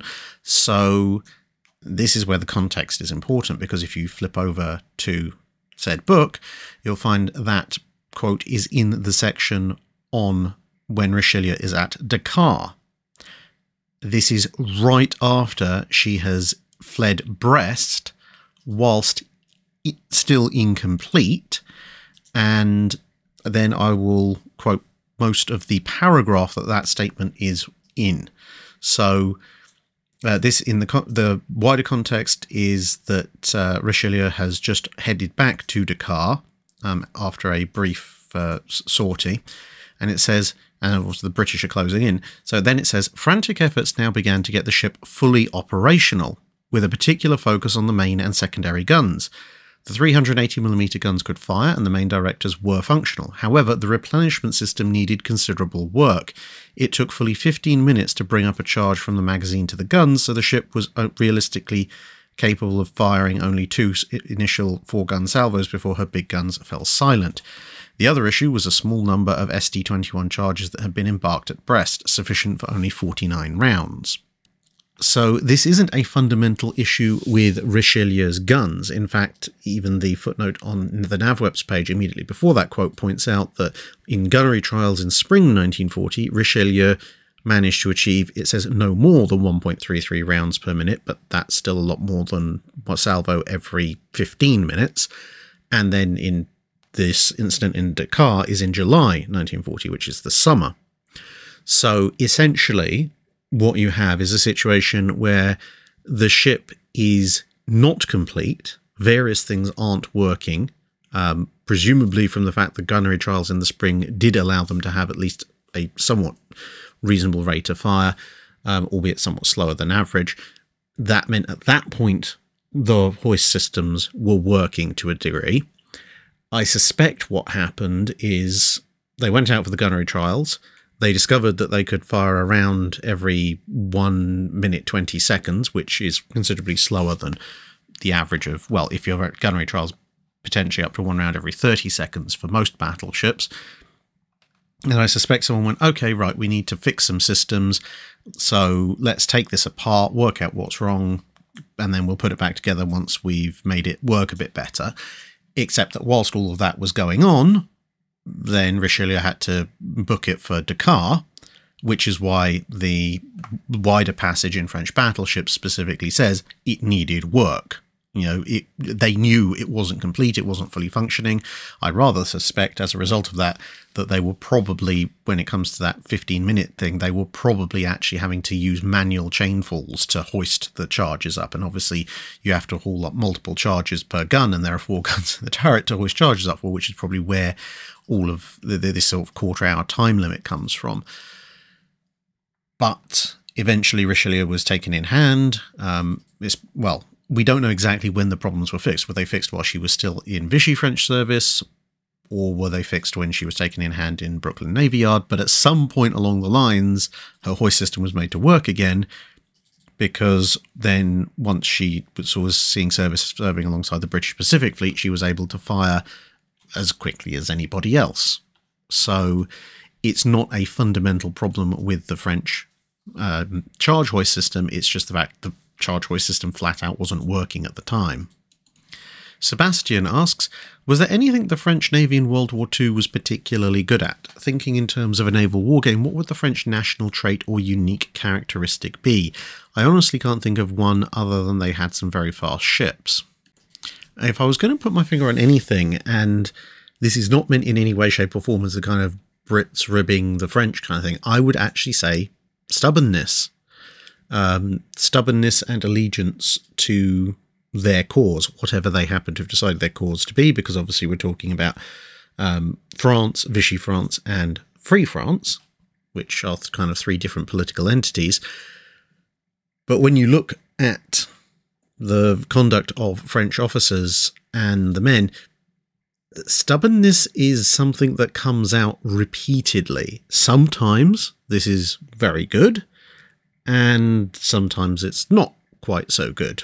It just depends how it expresses itself. So obviously, you know my thoughts on Admiral John Soule and his complete stubborn adherence to what he thought he should do. When I get around to doing Admiral Cunningham Part 3, you'll see how Cunningham had to deal with the French Admiral in Alexandria. And once again, his stubbornness and allegiance to what he believed to be his cause and his country was, absolutely almost 100% completely loyal, which again, at various turns during those negotiations, that could be very good or very bad, to the point that you had, especially from hindsight, you can sit there and go, well, this French officer, he absolutely clearly wanted to fight. We're talking about the admiral who's in charge at Alexandria. He wanted to continue fighting, but his orders from what he believed to be the legitimate government, the Vichy government, was telling him to do something else. And so he therefore decided, well, those are my orders, therefore I am going to have to do that. And whilst he was able to give a small amount of leeway, it wasn't with anywhere near the same level of flexibility as you might get from some other navies. Now, obviously, in those cases, in the case of Jean Soule, that could be quite detrimental. On the other hand, if you look at someone like the people who decided to join up with the Free French Navy and then how they fought subsequently, then it could be very, very good, because they were absolutely determined and loyal to Free France, and they would fight to the bitter end to ensure that that came about. And similarly, it meant that when you had situations like Operation Torch, the French fought incredibly stubbornly and bitterly as long as they were told you have to fight, but also it meant when they were told, right, you no longer have to fight, they were also fairly good about compliance with that. There weren't too many incidents of isolated pockets of French soldiers just going, well, stuff it, we're fighting on anyway. So it is very much a two-edged sword. And then, of course, you have cases like Toulon, where the fact the French would, as it turns out, at least by the time the Germans came into Toulon, they were determined enough the Germans were never going to get their hands on their ships, and so they scuttled the fleet at Toulon. And ironically enough, again, if you've watched the Mirza el-Kabir video, the fact that Admiral Darlan kind of abandoned that and flip-flopped all over the place in the weeks leading up to Operation Catapult, in no small part contributed to the problems with Operation Catapult, because suddenly the French had gone from predictable, if occasionally those predictions weren't necessarily good for their current or former allies, to, at least while Darlan was in charge, who knows what the heck they're doing next. Christian B asks, has there ever been an occasion where a shipyard went hurry up just to make their ship the lead ship and thus namesake for the class? I would say it's entirely possible, and I would say very believable that some shipyards have actually tried this, but I personally am not aware directly of any specific instance I could point you to. That being partly because, well, that's the kind of minutiae that unfortunately I haven't actually looked into, and partly because a lot of the time classes were determined by the class name of the name of the ship that was ordered first. And that's why you sometimes get these weird things where you look at, okay, well, this is the ship that was launched first, and this is maybe the ship that was commissioned first, and those might be two different ships, but neither of those ships' names are the class name, because then when you look at, well, when was the keel laid down, and the first ship that had its keel laid down might be the name ship of the class. So since the classes the name of the class tended to be decided before any of those ships had hit the water, a lot of the time it wouldn't necessarily serve a shipyard particularly well to rush a job for those purposes. Although, given that some navies at some times would name a class for the first ship that was launched, or for the first ship that went into service, or the media might dub it so, I can conceivably see where some shipyards would try that. And then, of course, that leaves you with the wonderful instances of several different classes across several different nations where people use different names for the class. And that's not just for something like the Astoria class becoming the New Orleans class. It can be for classes where both ships were around for quite a while or for their entire service lives, and people still say, oh, well, I call it this class, and someone says, I call it that class. I mean, there's a reason why after the Queen Elizabeth, you sometimes hear people refer to the R class, because whether it's the Revenge class or the Royal Sovereign class or some other class, you'll find almost all the R class giving their name to the name of the overall class of vessels at some point in somebody's book. Graham William Kidd asks, I'm viewing some older dry docks, and I'm currently up in the low 50s. Both then and now, you deride naval history entries on Wikipedia. Why is this? I read these entries and I get a lot from them. Have they improved in the last couple of years, or am I missing something? Now, to be clear, there are some fairly good naval history entries on Wikipedia, and the information that they have is fairly valid. However, there are a few issues with it. First of all is, to me personally, the quality of a Wikipedia entry quite often depends on the number of sources and how frequently they're cited on the page. So if you come across a naval history entry that has, let's say it's for a big battle, and there might be 50 or 60 little footnotes there, and then when you scroll down to the bibliography and the further reading, there's sort of 2 columns of entries, and there's about 20 or 30 different sources cited, that's probably, and I stress probably, an indicator of a fairly good quality article, because they can back things up with various other sources. Whereas if you read an entry where there's maybe one source cited 2 or 3 times and massive blocks of text with nothing cited as a source for it, then you have to start going, okay, I'm not necessarily so sure about this. And that, trying to determine which is which, unless you're specifically looking for these kind of footnote entries, can be quite difficult. You can also have entries which have extensive footnoting, but maybe only from 1 or 2 sources. And again, that can be good or bad. For example, if you have, let's really reach for some low-hanging fruit. If you have an article on a German ship from World War II, and it's singing its praises left, right, and centre, but only ever cites a single book, then that's probably written by a fanboy and a bit dodgy. Conversely, most of the entries on Imperial Russian battleships, late ironclads and pre-dreadnoughts, you'll find that a lot of the time, outside of a few Russian language sources, the vast majority of the footnotes lead to Steve McLaughlin's Russian and Soviet battleships. So, there's not a huge variety of sources cited, but then there aren't a huge variety of sources for Russian and Soviet battleships, period. And Steve McLaughlin's book is absolutely brilliant. So in that case, it's actually fine that there's only a limited number of sources cited, because, again, but this is the thing, it requires you to know that source is good, which it is, even if some of the entries are quite literally someone's copy-pasted whole paragraphs out of the book. And then you have the other problem, which is that Wikipedia entries can be edited by anyone, and then you go into the talk pages of some of the more controversial sections, and people argue back and forth pretty much like they do on any internet forum, and then you get strongly opinionated people who will remove things or add things based on their personal biases, essentially. They're like, oh, well, yes, you might have support for this statement from this source, and this source, but I don't like it, and so I'm going to just remove it. Or I want to promote this view, and therefore I'm going to add it, even if there isn't really a source for it, or the source is dubious. And then you get into edit wars and things like that.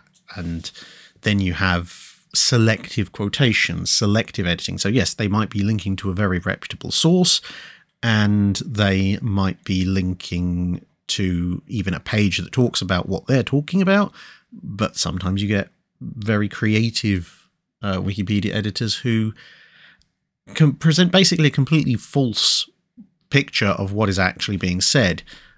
So if you want to go properly biblical, it's something, I like to invent things like, the Issei paradox for hybrid carriers and so forth.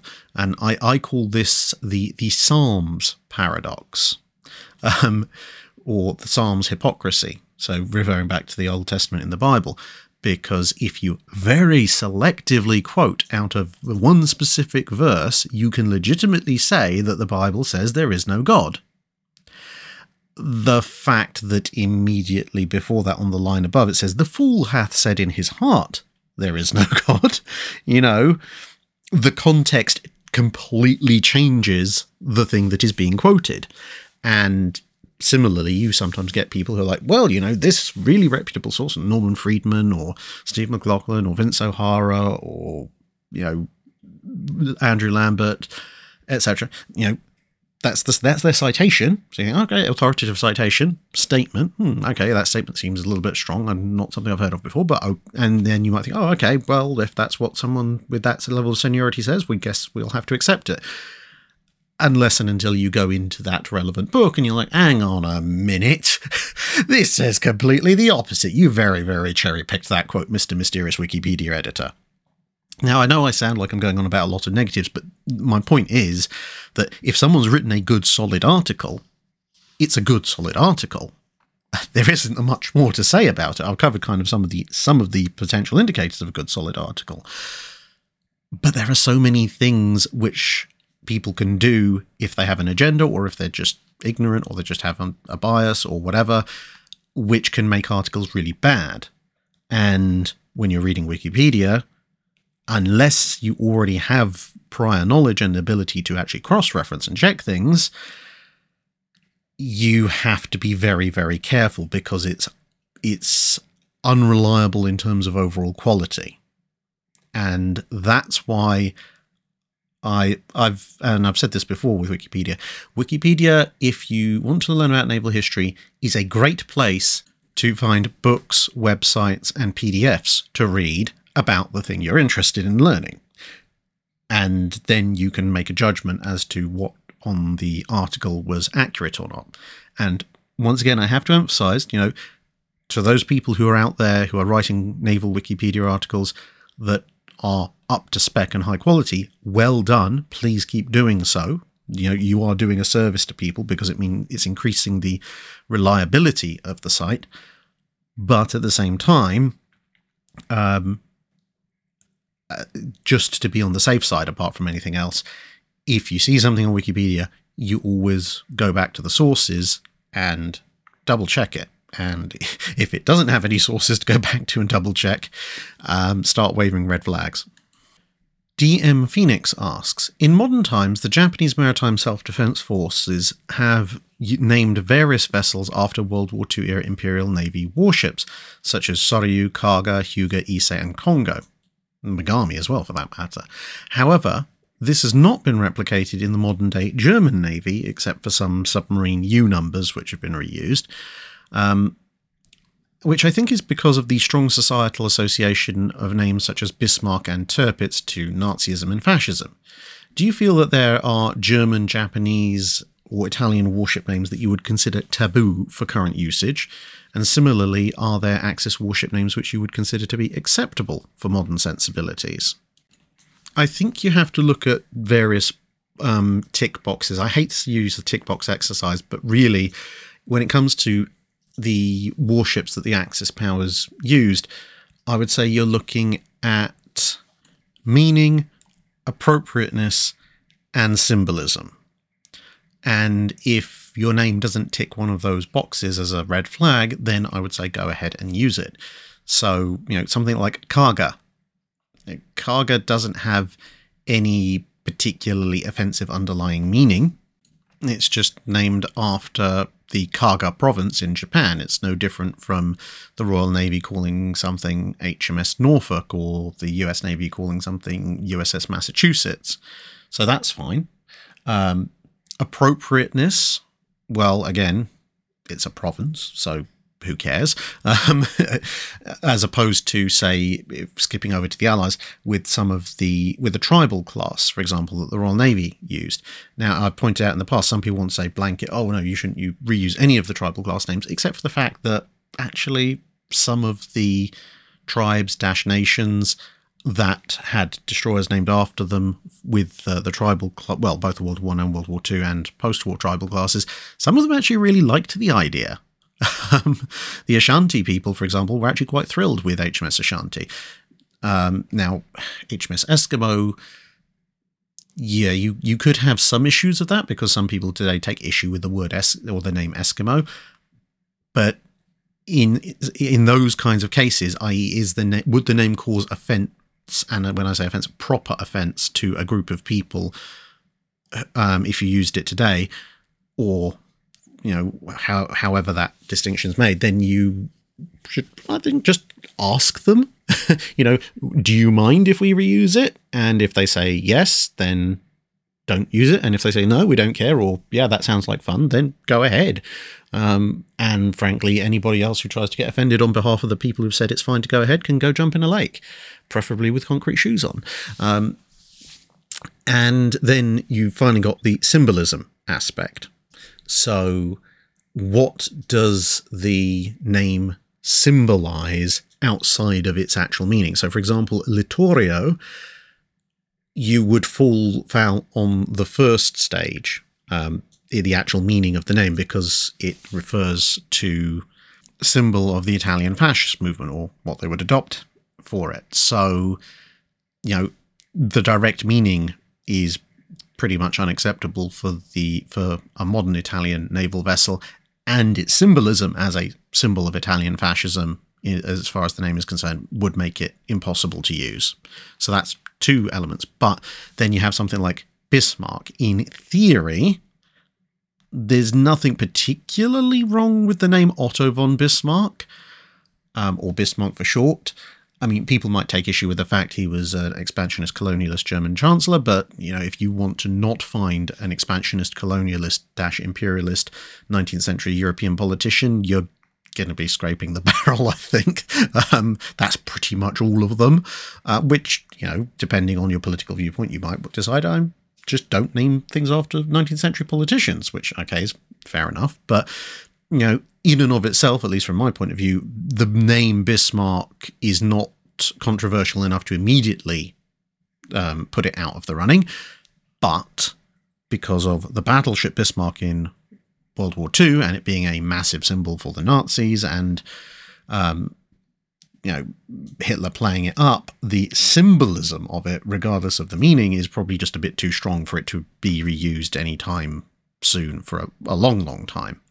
But if you can get past that, you know, meaning, appropriateness, and symbolism barriers, then feel free to go ahead and reuse the names as far as I'm concerned. So, you know, if you look at the Littorio class, Roma, Impero, Vittorio Veneto, you can reuse all of those names just fine. I'd be perfectly happy to see a German ship called Admiral Scheer or Admiral Hipper. You know, I've got no real issues there. Prince Eugen would be funny again to have that ship pop up. Deutschland, Lutzow, Graf Spee, you know, none of those are tripping my my dials and going, no, you absolutely shouldn't have those. Tirpitz might have some symbology issues, but otherwise, you know, they're very slightly maybe. And Scharnhorst, Gneisenau, Blücher, again, not really got much of a problem with those, again. But this is me personally. Opinions may vary on exactly where those lines are drawn. Kevin Weber asks, on several occasions you've talked about the use of poor quality coal, but I don't recall any mention of fires in the flues or stacks due to creosote build-up. I do know fires have occurred in industrial and residential use due to poor coal. Have there been any notable incidents in navies, or does design and/or rigorous maintenance preclude them? There are scattered mentions throughout naval history in the early 20th century and the late 19th century of fires in funnels and fires further up, so between the funnels and the boilers. So it's possible that those were caused by creosote buildup, but the accounts that I've read of those fires haven't ever really specified exactly what caused them. In terms of, it was a build-up of this specific thing that made everything catch fire. So I couldn't swear to it being 100% a creosote build-up or any other kind of build-up. But, as I said, funnel fires were known to be an occasional hazard. But, as you mentioned in the latter part of the question, I mean, it's not so much a design thing. There's only a limited amount you could do to stop the build-up of sort of various byproducts of coal burning, but the boilers and funnels of ships were quite rigorously maintained. And there's two elements to that. One is that obviously a ship with coal generally is only going to be out at sea with its engines running for, if it's a destroyer, a few days, if it's a cruiser or a battleship, maybe a few weeks, possibly extending to some months if they can refuel, especially in the case of a cruiser. But at some point, they are going to come into port, shut down their engines, and essentially go cold, at which point maintenance and cleaning can and will be done. Whereas fires in industrial and residential buildings, I suspect, are probably happening after months, if not years, of residue buildup, eventually all coming to a head. And the other issue is that because obviously, especially with the low quality coal that a lot of the high seas fleet was using in World War I, if you go all out, so you're trying to get up to maximum speed and burning through an awful lot of poor quality coal, you're going to get ash and clinker build up, which is going to smother your boilers inside of a day, which is what happened to a good chunk of the high seas fleet during the night part of Jutland. And when that happens, you have to clear everything out. And there's only a limited amount you can do at that stage until you get into port, and then everything again goes cold. And then you really have to give everything a good scrub out. So the kind of incidents in naval vessels which are most likely to cause a significant buildup of waste materials inside the boiler and funnel system are also the kind of things that are probably going to cripple the ship to the point where they're going to be cleaned out again in pretty short order. How many Blackburns could a Blackburn burn if a Blackburn could burn Blackburns? Asks, are there any books or other resources that have pictures or drawings of naval uniforms from 1800 to 1950 from the various navies around the world? I'm not aware of a single book or resource personally. If someone is, please let us know. But there are a number of Osprey books which cover specific naval services in specific time periods. So, for example, there's a couple of different Osprey books that cover Japanese naval uniforms, sort of 1937 to 1945, similar ones for Royal Navy, etc., etc. But as a sort of an overall, well, here's what everybody dressed as from 1800 to 1950, I'm not aware of that. About the closest you're going to come, as long as you don't mind there being basically no pictures of people in full uniform, is there's a US Navy issue document that is now, I believe, free to download because it's public domain now, from 1941, called Uniforms and Insignia Foreign Navies, published by the United States Navy Department. And that goes through Britain, Germany, France, Italy, Holland, or the Netherlands, and Japan, as well as Norway, Sweden, Denmark, Spain, Russia, Turkey, Portugal, Chile, Brazil, China, Peru, and Argentina. And it then verbally describes the differences in the various uniforms, as well as showing how the rank bars and so forth are on in every single navy in question. And so if you want to have a sort of kind of a snapshot of early World War II uniforms, that's probably the best place to go. But beyond that, there's a few books about specific navies. So there's one by Henry Powers, Naval Uniforms Through the Ages, 10 Centuries of the Royal Navy. But otherwise, you're going to be looking at either very time-specific or service-specific books. Nick Brodar asks, how does the number of blades and their pitch affect a propeller's performance? So the pitch, i.e. the angle at which the blades are tilted, the steeper the pitch, i.e. the more they bite into the water, if you like, then that's obviously more water that a propeller blade will displace every time it sweeps through the water, but also because it's got to move more water, the more resistance it's going to meet, whereas a shallower pitch propeller blade will move less water per revolution, but as a result meets far less resistance per revolution. So the pitch of your propeller will affect its efficiency at particular speed regimen. So for every pitch angle, there'll be a speed regimen for which it is the most effective, which is why some ships these days, and even some ships back in the day, had or have now variable pitch propellers so that they can change the efficiency at the different speed margins, which is also why variable pitch propellers are very useful on aircraft. And those were definitely being introduced in World War II. So depending on where you want your ship to have the better performance, if you are designing your ship with a reasonable top speed, but you think that you'd actually want the best fuel efficiency when it's just at cruising speed, then you design your propeller's pitch to give you the most efficiency at that cruising speed, and accept the fact you're going to have a slightly higher than average coal or oil consumption when you're running at top speed. Or you could optimize the ship for absolute top speed and accept the fact that you're going to have a slightly subpar efficiency at cruising speed.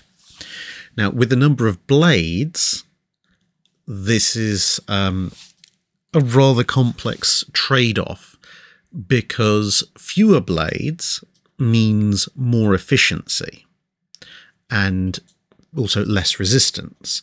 But part of that lack of resistance is because there's less surface area, because obviously as the ship's moving forward, it's moving through the water it will be hitting the back of the blades and then causing everything to slow down again.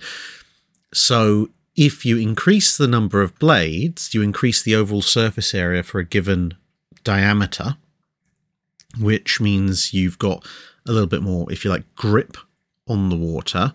So you can chuck more water downrange, but you also face more resistance. Also, the more blades you have, the smoother the ride you have. Because if you have a two-blade propeller, bearing in mind as the propeller moves through the water, you're going to have areas of high and low pressure. So as the blade moves past the hull, it's throwing water out of its path, so that's going to create an area of high pressure, and then between the blades will be an area of low pressure. So if you've got a two-blade propeller, you can get a thump, thump, thump, thump on the hull. A three-blade propeller, where the gaps are less, you might get some sort of thump, thump, thump, thump, thump, thump, thump, and the more blades you add, the more that just kind of evens out into a gradual hum. So that might seem nicer, but I was to say you've got the additional resistance to make up, to contend with. Plus also, as a propeller blade moves through the water, it creates all sorts of vortexes and disturbances in its wake.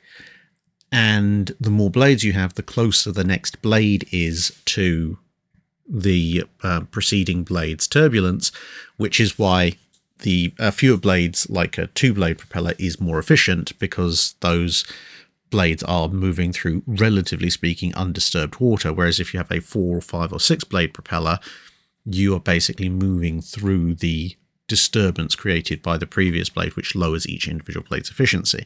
Now, there are various ways to try and get around that, but they're very complex, and that's kind of the world of modern propeller design, which is a completely separate issue.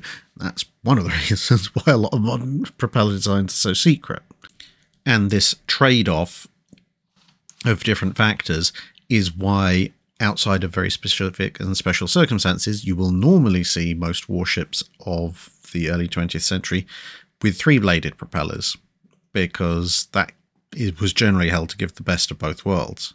The almighty Hypnotoad asks, why did the collision between RMS Empress of Ireland and MV Storstad occur, and who is ultimately to blame for it? The Wreck Commissioner's inquiry placed the full blame on the Storstad. However, modern reanalyzing, possibly, says both parties are to blame. What are your thoughts?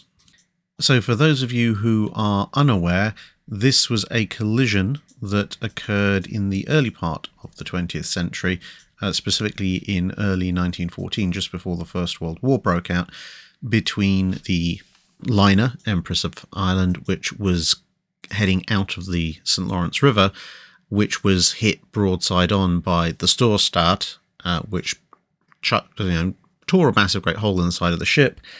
And then once the two ships drifted apart, big hole, longitudinal bulkheads, portholes open, and most people asleep, no time to close up any watertight bulkheads that were left, and the thing rolled over and sank and took a lot of people down with it. And then when the Court of Inquiry was heard, most of the people on the Storstad had one story, most of the survivors from Empress of Ireland had another story, and the two different stories are completely irreconcilable.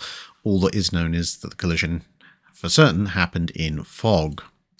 Now, I can only go off of what various books and newspaper reports have written about it, because I genuinely do not have the time to hunt down and read the full interview transcripts, even if they're still available. But from what I can tell, it seems that, well, as we know, both ships entered fog. They thought they were making various maneuvers, which in fact the other side wasn't, and they ended up meeting up in a collision, with the irony, of course, being that if they'd just done exactly what they were doing when they went into the fog bank, they probably would have missed each other. However, whilst there's a degree of blame probably for both sides in that, I mean, let's face it, if you enter a fog bank where you can't see anything, and you know there's another ship that may be coming close to you or directly for you, trying to exchange basic information via foghorn when you have no idea where the other person is probably a bit of a dumb move. So realistically, if the last sight you've had of the other ship is, well, there's a potential collision going on here, it's a moving fog bank, and, you know, it's going to pass in a few tens of minutes at most, it really, if from an ultimate safety perspective, it should have been both ships slowed to a complete crawl or even to a halt and waited for the fog to pass, unless or until they managed to establish specific communication with each other and work out what was going on. So in that respect, both parties have a degree of blame. However, again, depending on who you believe, and this is obviously then up for debate, but it seems that the Empress of Ireland did slow down to a degree. So even if they weren't stopping, they were sort of feeling their way through the fog. Whereas, well, you just have to look at the bow of the Storstad afterwards, considering that this was an ice-reinforced ship, to tell that that ship was not moving at a slow pace when it slammed into the Empress of Ireland. Even if they claim they reversed engines at the last minute, they must have been moving at a reasonable clip. At which point, you know, they kind of charged headlong, or as headlong as you can with a fully loaded collier, into a fog bank, regardless of what maneuvers they thought they were making, and they ended up broadsiding another ship. So whilst both sides could have done something to avoid it, there was a lot more that Storstad could have done to avoid the problem. And whilst Empress of Ireland, as I said, there were a few other things they could have done, but not as much. Thomas Dudkiewicz asks, I recently visited London and the National Maritime Museum, and one of the models had me scratch my head. Why on earth did the Royal Navy use and apparently have purpose-built paddle-wheeled minesweepers during World War I? Well, the Royal Navy had quite a few paddle-wheeled ships even into World War II. At some point I must tell you the story in more detail. I think I've told it in a previous Drydock as well, of HMS Sandown, the paddle-wheeled anti-aircraft ship of World War II. But broadly speaking, when it comes to the Royal Navy and having paddle-wheeled vessels in the 20th century, it'll come down to one of three things. Either it's a legacy craft, which is relatively rare by the 20th century, but still possible. Secondly, it's a paddle-wheeled civilian vessel that's been brought into service as the result of wartime contingencies, which was the case for a number of the early paddle-wheeled minesweepers. And then the third option, the purpose-built option, is because the paddle drive offers some kind of inherent advantage that other forms, particularly obviously of screw propulsion, do not. And in the case of the purpose-built paddle-wheel minesweepers, there were three primary reasons why the Royal Navy went with them. And you can see one of them just here. So reason one was that they were faster than trawlers. Trawlers, both brought into service and naval trawlers that were built specifically for the purpose, had been, and for significant portions of World War I and even in World War II would remain, a good chunk of the minesweeping forces. But trawlers are not designed to be particularly fast. The paddle steamers were faster, and so they could get to the minefields faster, and also in adverse currents they could work considerably quicker, whereas obviously when you had the minesweeper trawlers in the Dardanelles, a strong-ish current coming down there was enough to almost bring them to a screaming halt. So speed is one thing. Another thing is that paddle-wheeled vessels can be much shallower draft, because of course, there's numerous reasons for that. One of the reasons, the drive shaft for the paddle wheels is above the waterline, so ideally, unless you want to put in lots of cranks and linkages, the engines should be mounted a little bit higher. If the engines and therefore also the boilers don't need to be mounted so low down to align with an underwater screw shaft, that means the depth of machinery is not a limiting factor for how shallow you can make the hull. Plus, of course, you don't have a propeller shaft going down the underside of the hull, so that also means you can make the ship's underside a bit shallower. And obviously, I mean, you have to allocate for beam and stuff as well, but essentially you can make a paddle-driven vessel relatively easily with a significantly shallower draft than a similar sized screw-driven vessel, which in turn is quite useful when you're going minesweeping, because then mines set to a certain depth, like say mines designed to touch off on the underside of a capital ship, just won't hit a paddle-wheeled minesweeper. And then the third reason is agility, because of course minesweeping is a fairly slow process. You don't go charging through a minefield at 20 knots. And in that event, when you're proceeding at 3, 5, 8 knots, something like that, propeller-driven ships with just a screw and rudder, or multiple screws and rudder, they can be a little bit iffy in their steering, and they still need to turn in a radius.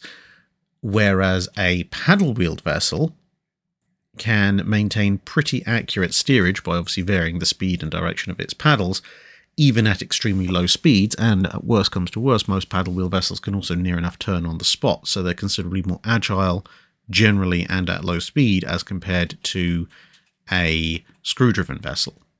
So those are the main reasons why a paddle-driven minesweeper might hold great attraction for the Royal Navy during that time period. John McCarthy asks, the US Navy used two 16-inch guns in their fast battleships of World War II, the 1645 and the 1650. The latter gun is known for better penetration than the shorter-barreled version, and you've remarked previously on the truly insane power of the 16-inch 50. What is the secret sauce that made the performance so much better? There's a few other minor factors, but the two biggest ones is more boom. The 16-inch 45 uses a total of about 535 pounds of propellant to kick its shell down range, and of course assuming they're both using the AP Mark 8 2,700 pound super heavy shell, whereas the 16-inch 50 uses 660 pounds of explosive to chuck the shell down range. So there's considerably more boom pushing the shell. And that's can be most exemplified by the fact that if you go to Massachusetts, Alabama, or North Carolina, the average bag charge, bearing in mind you have to build up 6 of them, is around 90 pounds. Whereas if you go to any of the Iowas, the average bag charge is 110 pounds. And you need 6 of them on either ship to make up a full charge. So that's one factor. But the other factor is that not only do you have the big boom, but obviously the big boom will only get you so far if your barrel is relatively short, because after that, the remaining boom will be mostly expended in the open air. And because the 16-inch 50 is an extra 5 calibers longer, so it's an extra 80 inches longer than the 16-inch 45, that means that your extra big boom is contained for longer and therefore putting more propulsive power into the shell. So that combination of longer containment plus more force in the first place means that the Mark 8 shell goes flying at a considerably higher speed. So, for example, with a brand new gun, where the tolerances are nice and tight, the 16-inch 50 can send the Mark 8 shell out at 2,500 feet per second. And if you're doing the same with a 16-inch 45, you're going to get about 2,300 feet per second. So all of the other stuff, as well as these two major factors, is going into the fact that that Mark 8 shell is leaving the barrel of an Iowa-class battleship going about 200 feet per second faster than it would be leaving the barrels from a North Carolina or a South Dakota-class battleship. And that in turn translates to more penetration downrange. Alternate historian Turtle Duck asks, if copper and tin deposits were in much higher quantity compared to iron deposits, so as to make it cheaper to create bronze, how would this affect the development of naval guns from the age of sail to the modern day? Well, if there's a lot more tin and copper, and more to the point, if there's a lot more tin and copper in approximately similar places, because that's one of the major issues with making bronze. You need an international trade network a lot of the time. There's very, very few countries that are lucky enough to have significant tin deposits and significant copper deposits lying around.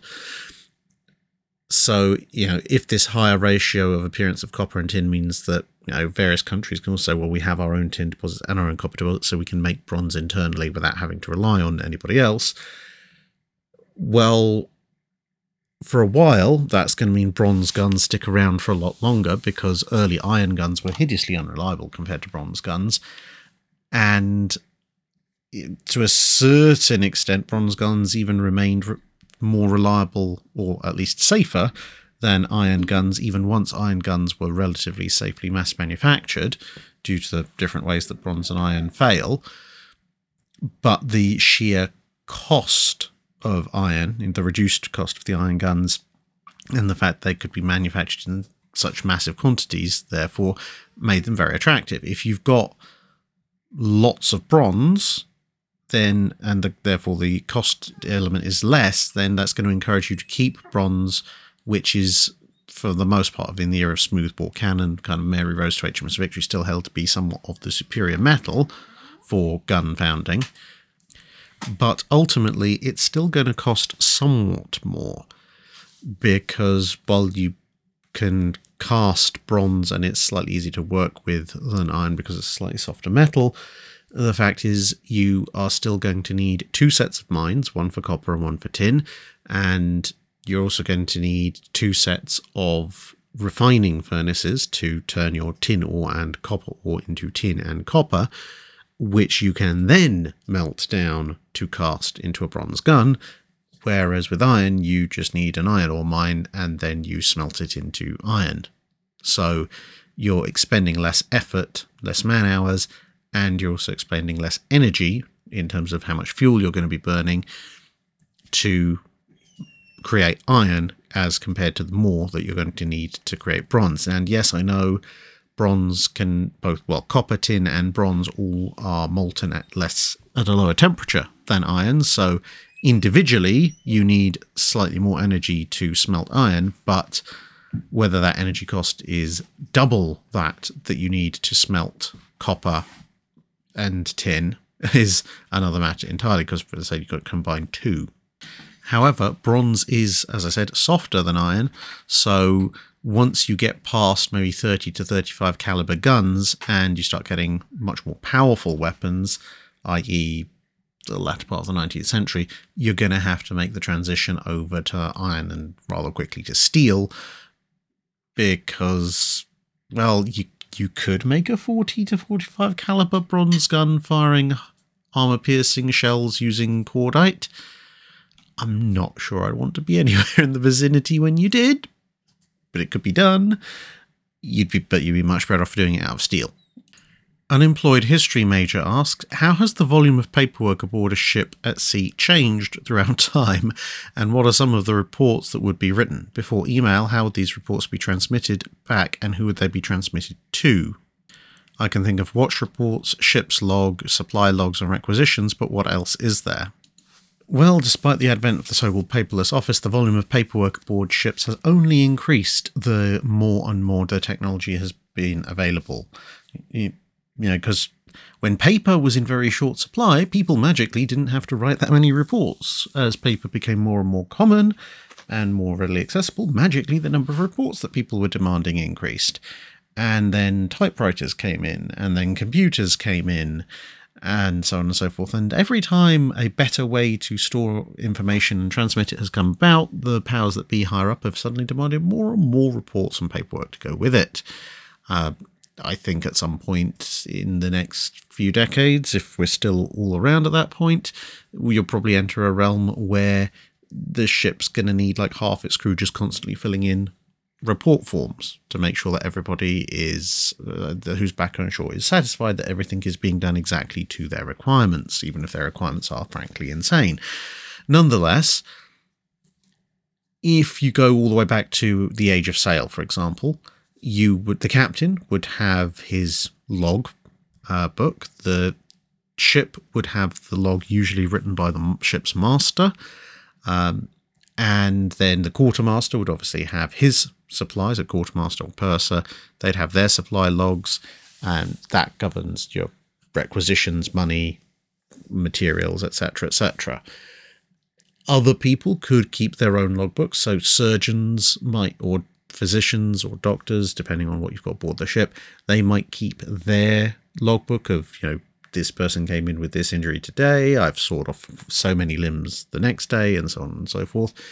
And the various other officers aboard the ship might keep their own logs. So the carpenter might, midshipman might, lieutenants or the lieutenant, depending on the size of the ship, might, but it's not necessarily obligatory, although it's usually good to be able to keep an eye on everything.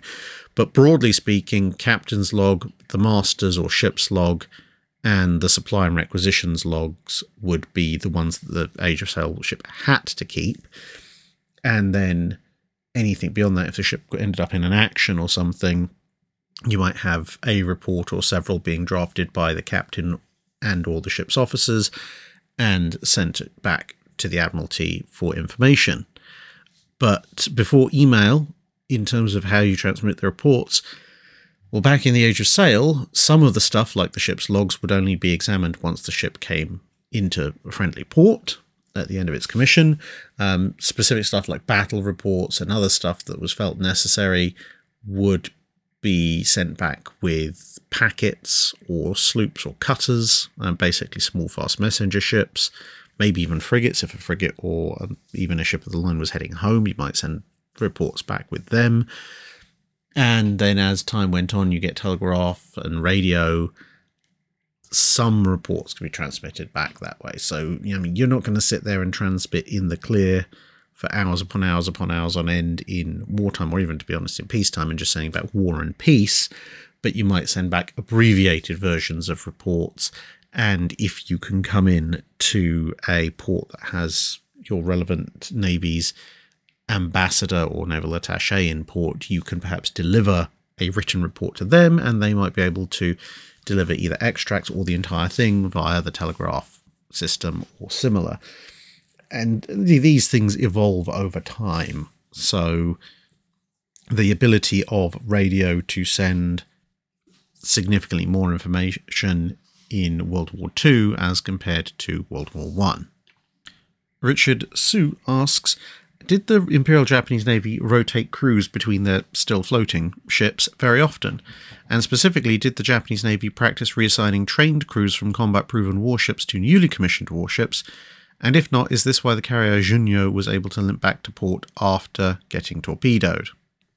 The Japanese Navy was a little bit less flexible about moving people around than other navies. There were still inter-ship transfers, the same as in any other navy, but as you found with the air groups of Shikaku and Zuikaku, the Japanese Navy was a little bit more on the side of trying to keep the bulk of a crew on a ship for as long as possible.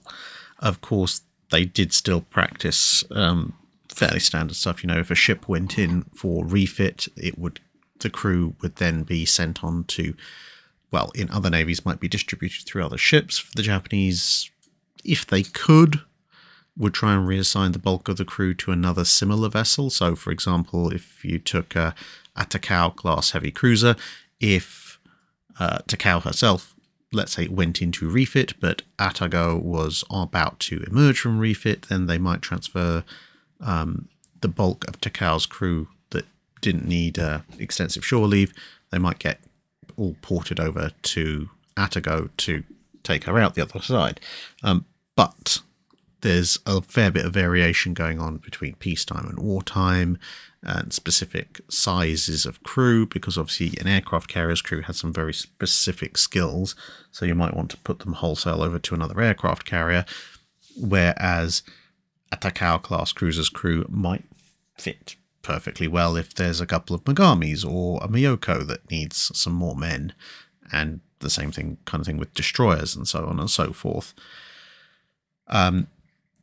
If a crew was being broken up quite significantly, maybe because there wasn't a specific ship that needed basically a whole fresh crew put into it, or maybe they just ran out of that kind of ship, then you could split an experienced crew across multiple other ships to try and build up their skill and to act as a sort of a training cadre for the less experienced crew who are coming in. So that certainly is a thing.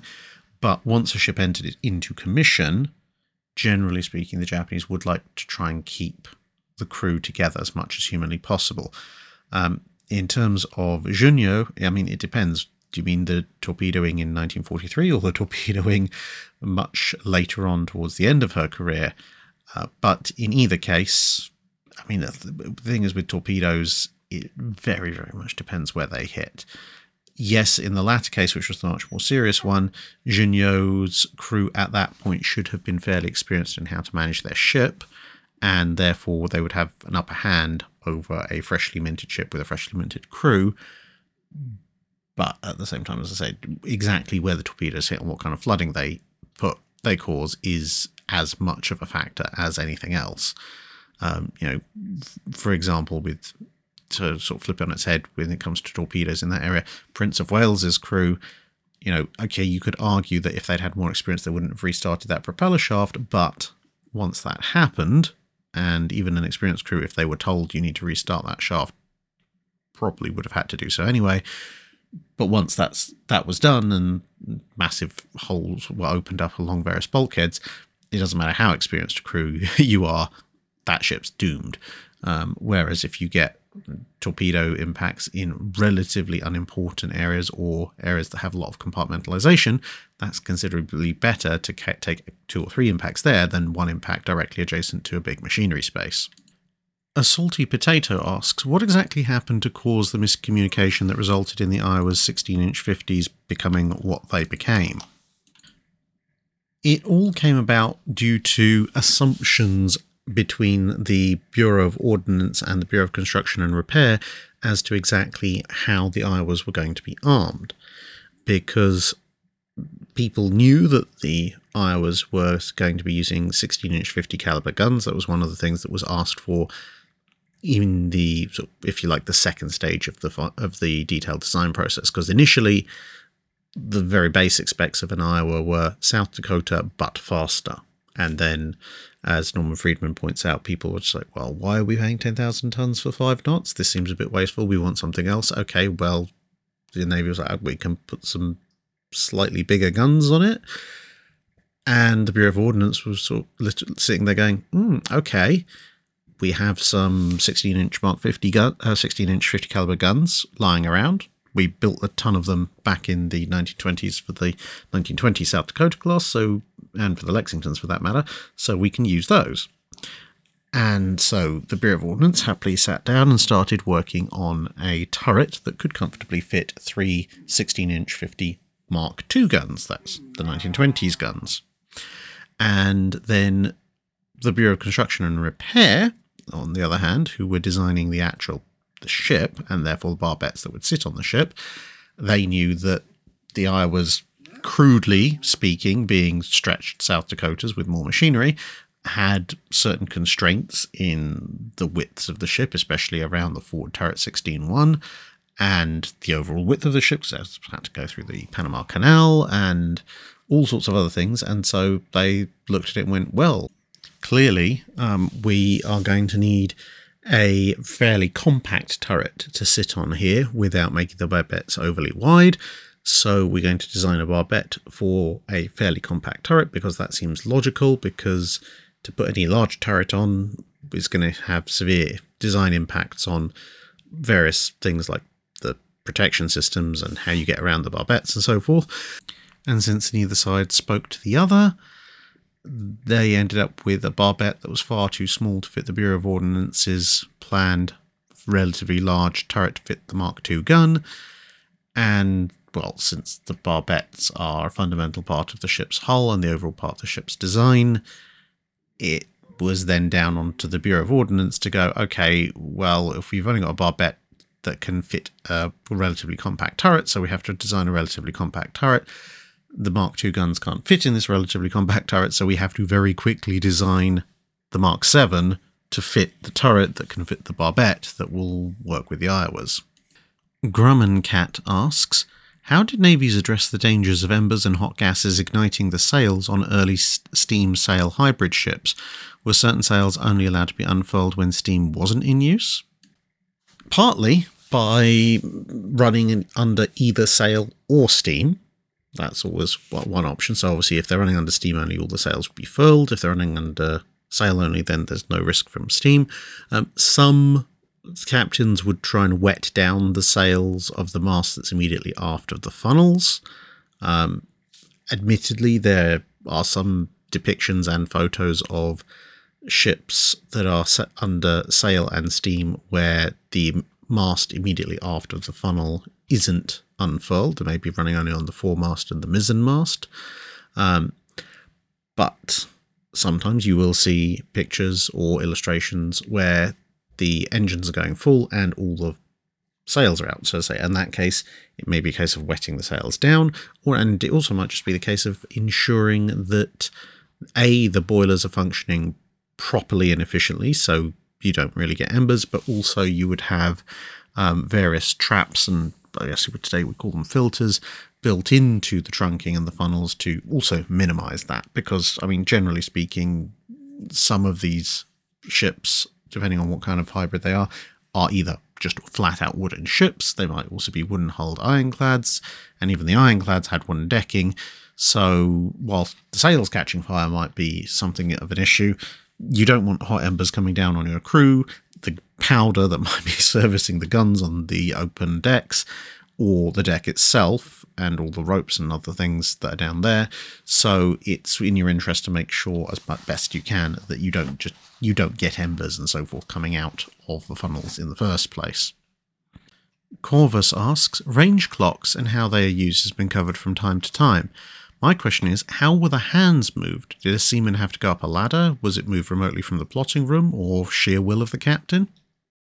Most range clocks worked by having obviously the range clocks up there, then you can see they're attached to a tube, and then that tube would run down to the ship's bridge, whatever you happen to want to call it, but basically down there or at some other relevant portion of the ship's superstructure in a vertical column down, unless it was a more advanced version where it could have a linkage that could run in all sorts of interesting directions, there would be a mechanical link between a dial or a couple of dials, depending on how many range clocks were up there, where a person could then stand, and that could, as I say, that could be in the plotting room, it could be on the bridge, it could be wherever you wanted it to be, and pretty much like a semaphore tower, where somebody in a control room could set a semaphore signal, and that would be mechanically amplified to change the big semaphore arms on the top of the tower.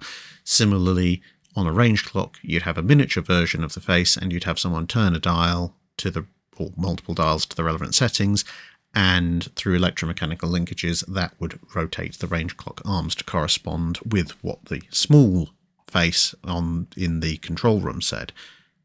Odd Engineering Questions asks, did anybody ever try to deal with the incredible amounts of salt in the Dead Sea and have warships or shipping on the Dead Sea?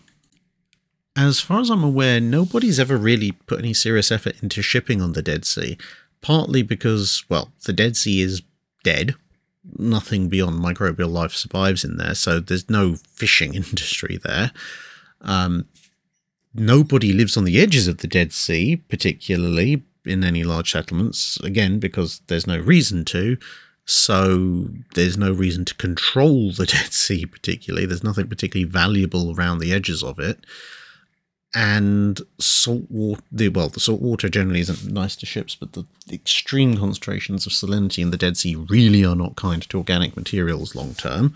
So any ship you did put down back in the day would either be corroded away in the case of an iron vessel, or in the case of a wooden vessel, bad things would happen to it if you kept it in there long term.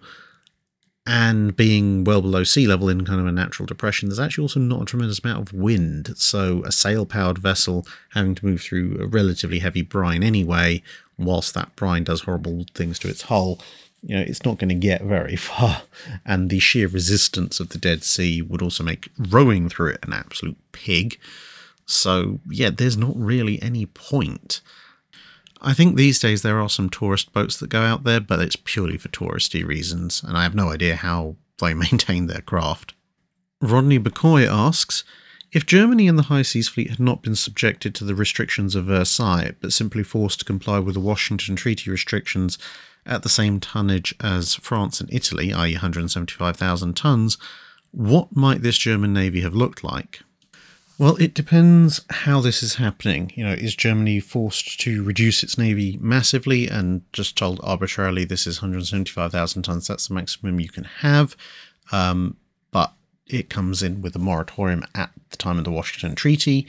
Or are they told at the end of World War I, you can choose 175,000 tons of capital ships and that's it? Because, depending on exactly how you calculate the displacements, but if you play fast and loose with the displacements, you might get either complete Sachsen and Württemberg. This is an ideal circumstance for the Germans. So complete Sachsen and Württemberg, keep Bayern and Baden as well. So that gives you 4 battleships, and then you could have 2 of the Mackensons. Technically speaking, by most estimates, that would put you slightly over the 175,000 ton mark, but you could probably play around a little bit with the calculations and just about fit them in. So you'd have 4 battleships and 2 battle cruisers. A kind of middle case would be if to keep the 2 Badens, the 2 Derflingers, that being Derflinger and Hindenburg, and then you could maybe squeeze a couple of Mackensons in, the 2 most complete. Or if they were told, right, you can only pick from ships that you have at the moment, then 2 Derflingers, 2 Badens, and 2 Königs put you with a little bit of a margin to spare, at least if you're, depending on exactly, again, how you calculate standard displacement. So that would leave you some room for modification. So yeah, if they're forced to keep to just stuff that they are already in possession of, it's going to be the 2 best Königs, the 2 remaining Derflingers, and 2 Badens. And I suppose the flip side of that would be that if you allowed them to complete Sachsen and Württemberg and kept 2 Derflingers but didn't let them keep any Mackensons, that actually is the one that gives you the closest to exactly 175,000 tons. Fletchers, fetching, Fletcher, fletching, Fletcher, fetching, Fletchers, Fletcher, fletchings. Oh my word, there are 2 alliterative people in the Patreon these days. Asks, where did the ponderous nature of CSS Virginia come from? Was it her propulsion, heavy armour, ram bow? Was her hull meant for sail-assisted steering, or did her alter ego Merrimac have similar manoeuvrability? There were a number of factors involved. Firstly, Merrimac, along with most of the other long steam frigates, was not the world's most agile vessel to start with, let's be perfectly honest, and that applies pretty much across the board, because if you have a significantly high length to beam ratio, you just don't become very agile. Secondly, even though there was obviously an awful lot cut down from Merrimac, but apart from anything that, a lot of her above waterline stuff had been burnt out, once you'd piled in all this additional iron armour, the CSS Virginia actually outmassed Merrimac by about 800 tons. So it was roughly the same underwater hull form, but carrying more weight. And then on top of that, the refit to CSS Virginia significantly increased the ship's beam, which meant it was, presenting significantly more resistance to the water up front as it drove through it, which also didn't help. Now, admittedly, that wasn't full depth beam. There was a fair bit of overhang involved, but it's still resistance, especially at the wind waterline, which is quite bad. And a lesser factor was the fact, because the ship was so low in the water, as you can see from this illustration, it meant that if you made any kind of significant headway and had any kind of bow wave, or indeed were in any kind of rough seas, you'd have water coming over the top of the bow and pressing the ship down, which also slows the ship down and makes it more ponderous. So you've got a wider ship, which is presenting more resistance forward, that's also got more mass, which is all trying to be turned by a rudder that was not designed to do this, whilst the water does its level best to push the ship down rather than allow the ship to push through it. Camino John asks, while watching another YouTube channel, Cutting Edge Engineering, the machinist was working on some induction-hardened round bar stock, which he had to remove with a ceramic lathe to get at the softer steel inside. Curiosity got the better of me, and my research pointed out that you could harden up to 10mm depth steel sheets, rods, bars, etc. My question is, would this have been of benefit to the various navies in World War II in terms of armour protection? I know it's not going to stop large calibre gunfire, but perhaps the performance characteristics would allow thinner plate steel to be used, thus saving weight. Perhaps steel on steel surfaces in machinery and so forth. Honestly, I don't think it's going to help too much in armour plate, because as you pointed out, it's not going to stop anything significant. And, okay, whilst hardening up to 10mm on plate might give things like, I don't know, that sort of shallow depth hardening, that might make things like gun shields, the mounts for various turrets, like secondary battery turrets, splinter shielding on the bridge and so forth, that might make them a little bit more splinter proof, a little bit more bullet resistant. Given that you're working with fairly thin steel at that point and it's quite marginal, the level of protection that's being given, I suspect if they had readily accessible induction heating or induction hardening, well, equipped for induction heating, which allowed them to have hardened very thin sheets of steel, I suspect they probably wouldn't have thinned the steel all that much, if at all. They probably just would have put a hardened face on it to give it just a little bit extra protection against bullets and shrapnel. So that's not going to save much weight, and the fact that you can only harden up to 10mm thick would mean that on the thicker plates where you might want layers of hardened steel, you're going to have to resort to more traditional methods, which at that point you're back to square one. You don't want to harden the outside of a lot of the steel, whether that be STS steel in the US, Ducol steel in the UK, etc., because a lot of that is being used as structural steel, which means it needs to flex. A hardened face will mean it will crack, or at least part of it will crack. So, yeah, I mean, you could use it to harden some surfaces in machinery. That would be quite useful, and it would improve the survivability of ships. You know, things like the Fletchers having splinter-proof plating down their sides. If you can add a little bit of hardness to that, or as I said, to bridges and gun mounts, it'll keep more men alive. It'll keep those things a little bit more durable.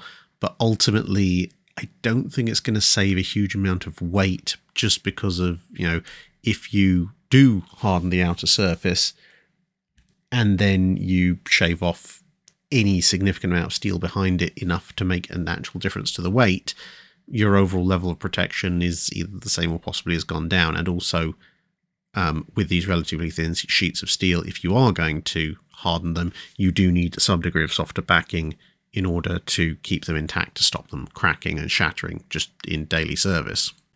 And lastly, for the first half of this Patreon Drydock, Leops 1984 asks, assume that somehow it became necessary to produce steel armour of the thickness comparable to that which was used in battleships, and assume that sufficient money is available. Considering the current state of metallurgical knowledge and available facilities, would it be easier or more difficult to do it now, and would the results be significantly better than World War II armour? Well, assuming we're talking about face-hardened steel, whilst the living knowledge of how to actually do it may have gone away for the most part, the documentation that various armour manufacturing companies will have had which tells you how they made face-hardened steel, that's still there. So recreating the process, assuming that money is no object, could be done. I mean, you'd probably have to build an entirely new facility or heavily modify an existing one, but yes, it definitely could be done. Considering our current state of metallurgical knowledge, to be honest, the metallurgical knowledge of today, I don't think, as long as you're using steel as your base, I don't think that's actually going to cause a huge advance in the overall quality of the steel. You might, buying some sort of very clever chemical mixes with some of the more recently developed steels, you might get something that's a little bit better than World War II era face-hardened steel armour from a material quality perspective. But unless you go off into some really weird stuff, or just basically start using materials that are so different you might as well no longer call them steel, that's going to be a relatively marginal improvement, in the order of, it's not going to be double or anything like that. It'll be within the order of a single digit or low double digit percentage points. Where you might well get significant improvement beyond that would be combining various things. So your overall quality of output, assuming you're using now computerized technology to do the hardening and the cooling, etc., then you're going to have a far more consistent output, both in terms of material quality and in the treatment. You're also going to be able to combine some of the tricks from various nations. So you'd be able to look at which processes produce the best quality steel, which would be one nation, then combine it with modern steel alloys, then combine that with the additional, following the line of advances that the British and the Germans had made about what particular mixtures to use, combine that with the Italian method of varying the depth of the hardened face depending on the thickness of armor you're producing, combine that with the relatively consistent quality that the American yards the American steel yards at the time were able to produce, and all of a sudden you're getting an armor that, even if you use the original British or German recipes, is probably still going to be a bit better than anything that was produced in World War II. And that, then you include the modern steel recipes. Plus you can use computer-aided simulations or calculations to work out exactly what the depth is you're going to need and how you could potentially apply certain methods of cooling using more specialist materials rather than just water sprays in order to ensure the best kind of cooling at just the right pace with just the right transition and so on and so forth. So, the total amount of effort involved would be considerably more than what they put into in World War II. It's just an awful lot of it would be automated. And so for the end user, the human, once the initial setup is done, it'll probably be easier. It'll be a lot more expensive per ton. But yeah, we could produce face-hardened battleship steel, assuming someone was willing to sign off on a massive budget, which would be appreciably better than what was made in World War II. But as I said before, it wouldn't be hugely better. It wouldn't be like, okay, well, we've now produced this face-hardened steel armor that is 3 times better than the best stuff ever produced in World War II. It would be, this is 25, 30% better if we're really lucky, something along those lines. And that's the end of part 1. Roll on part 2.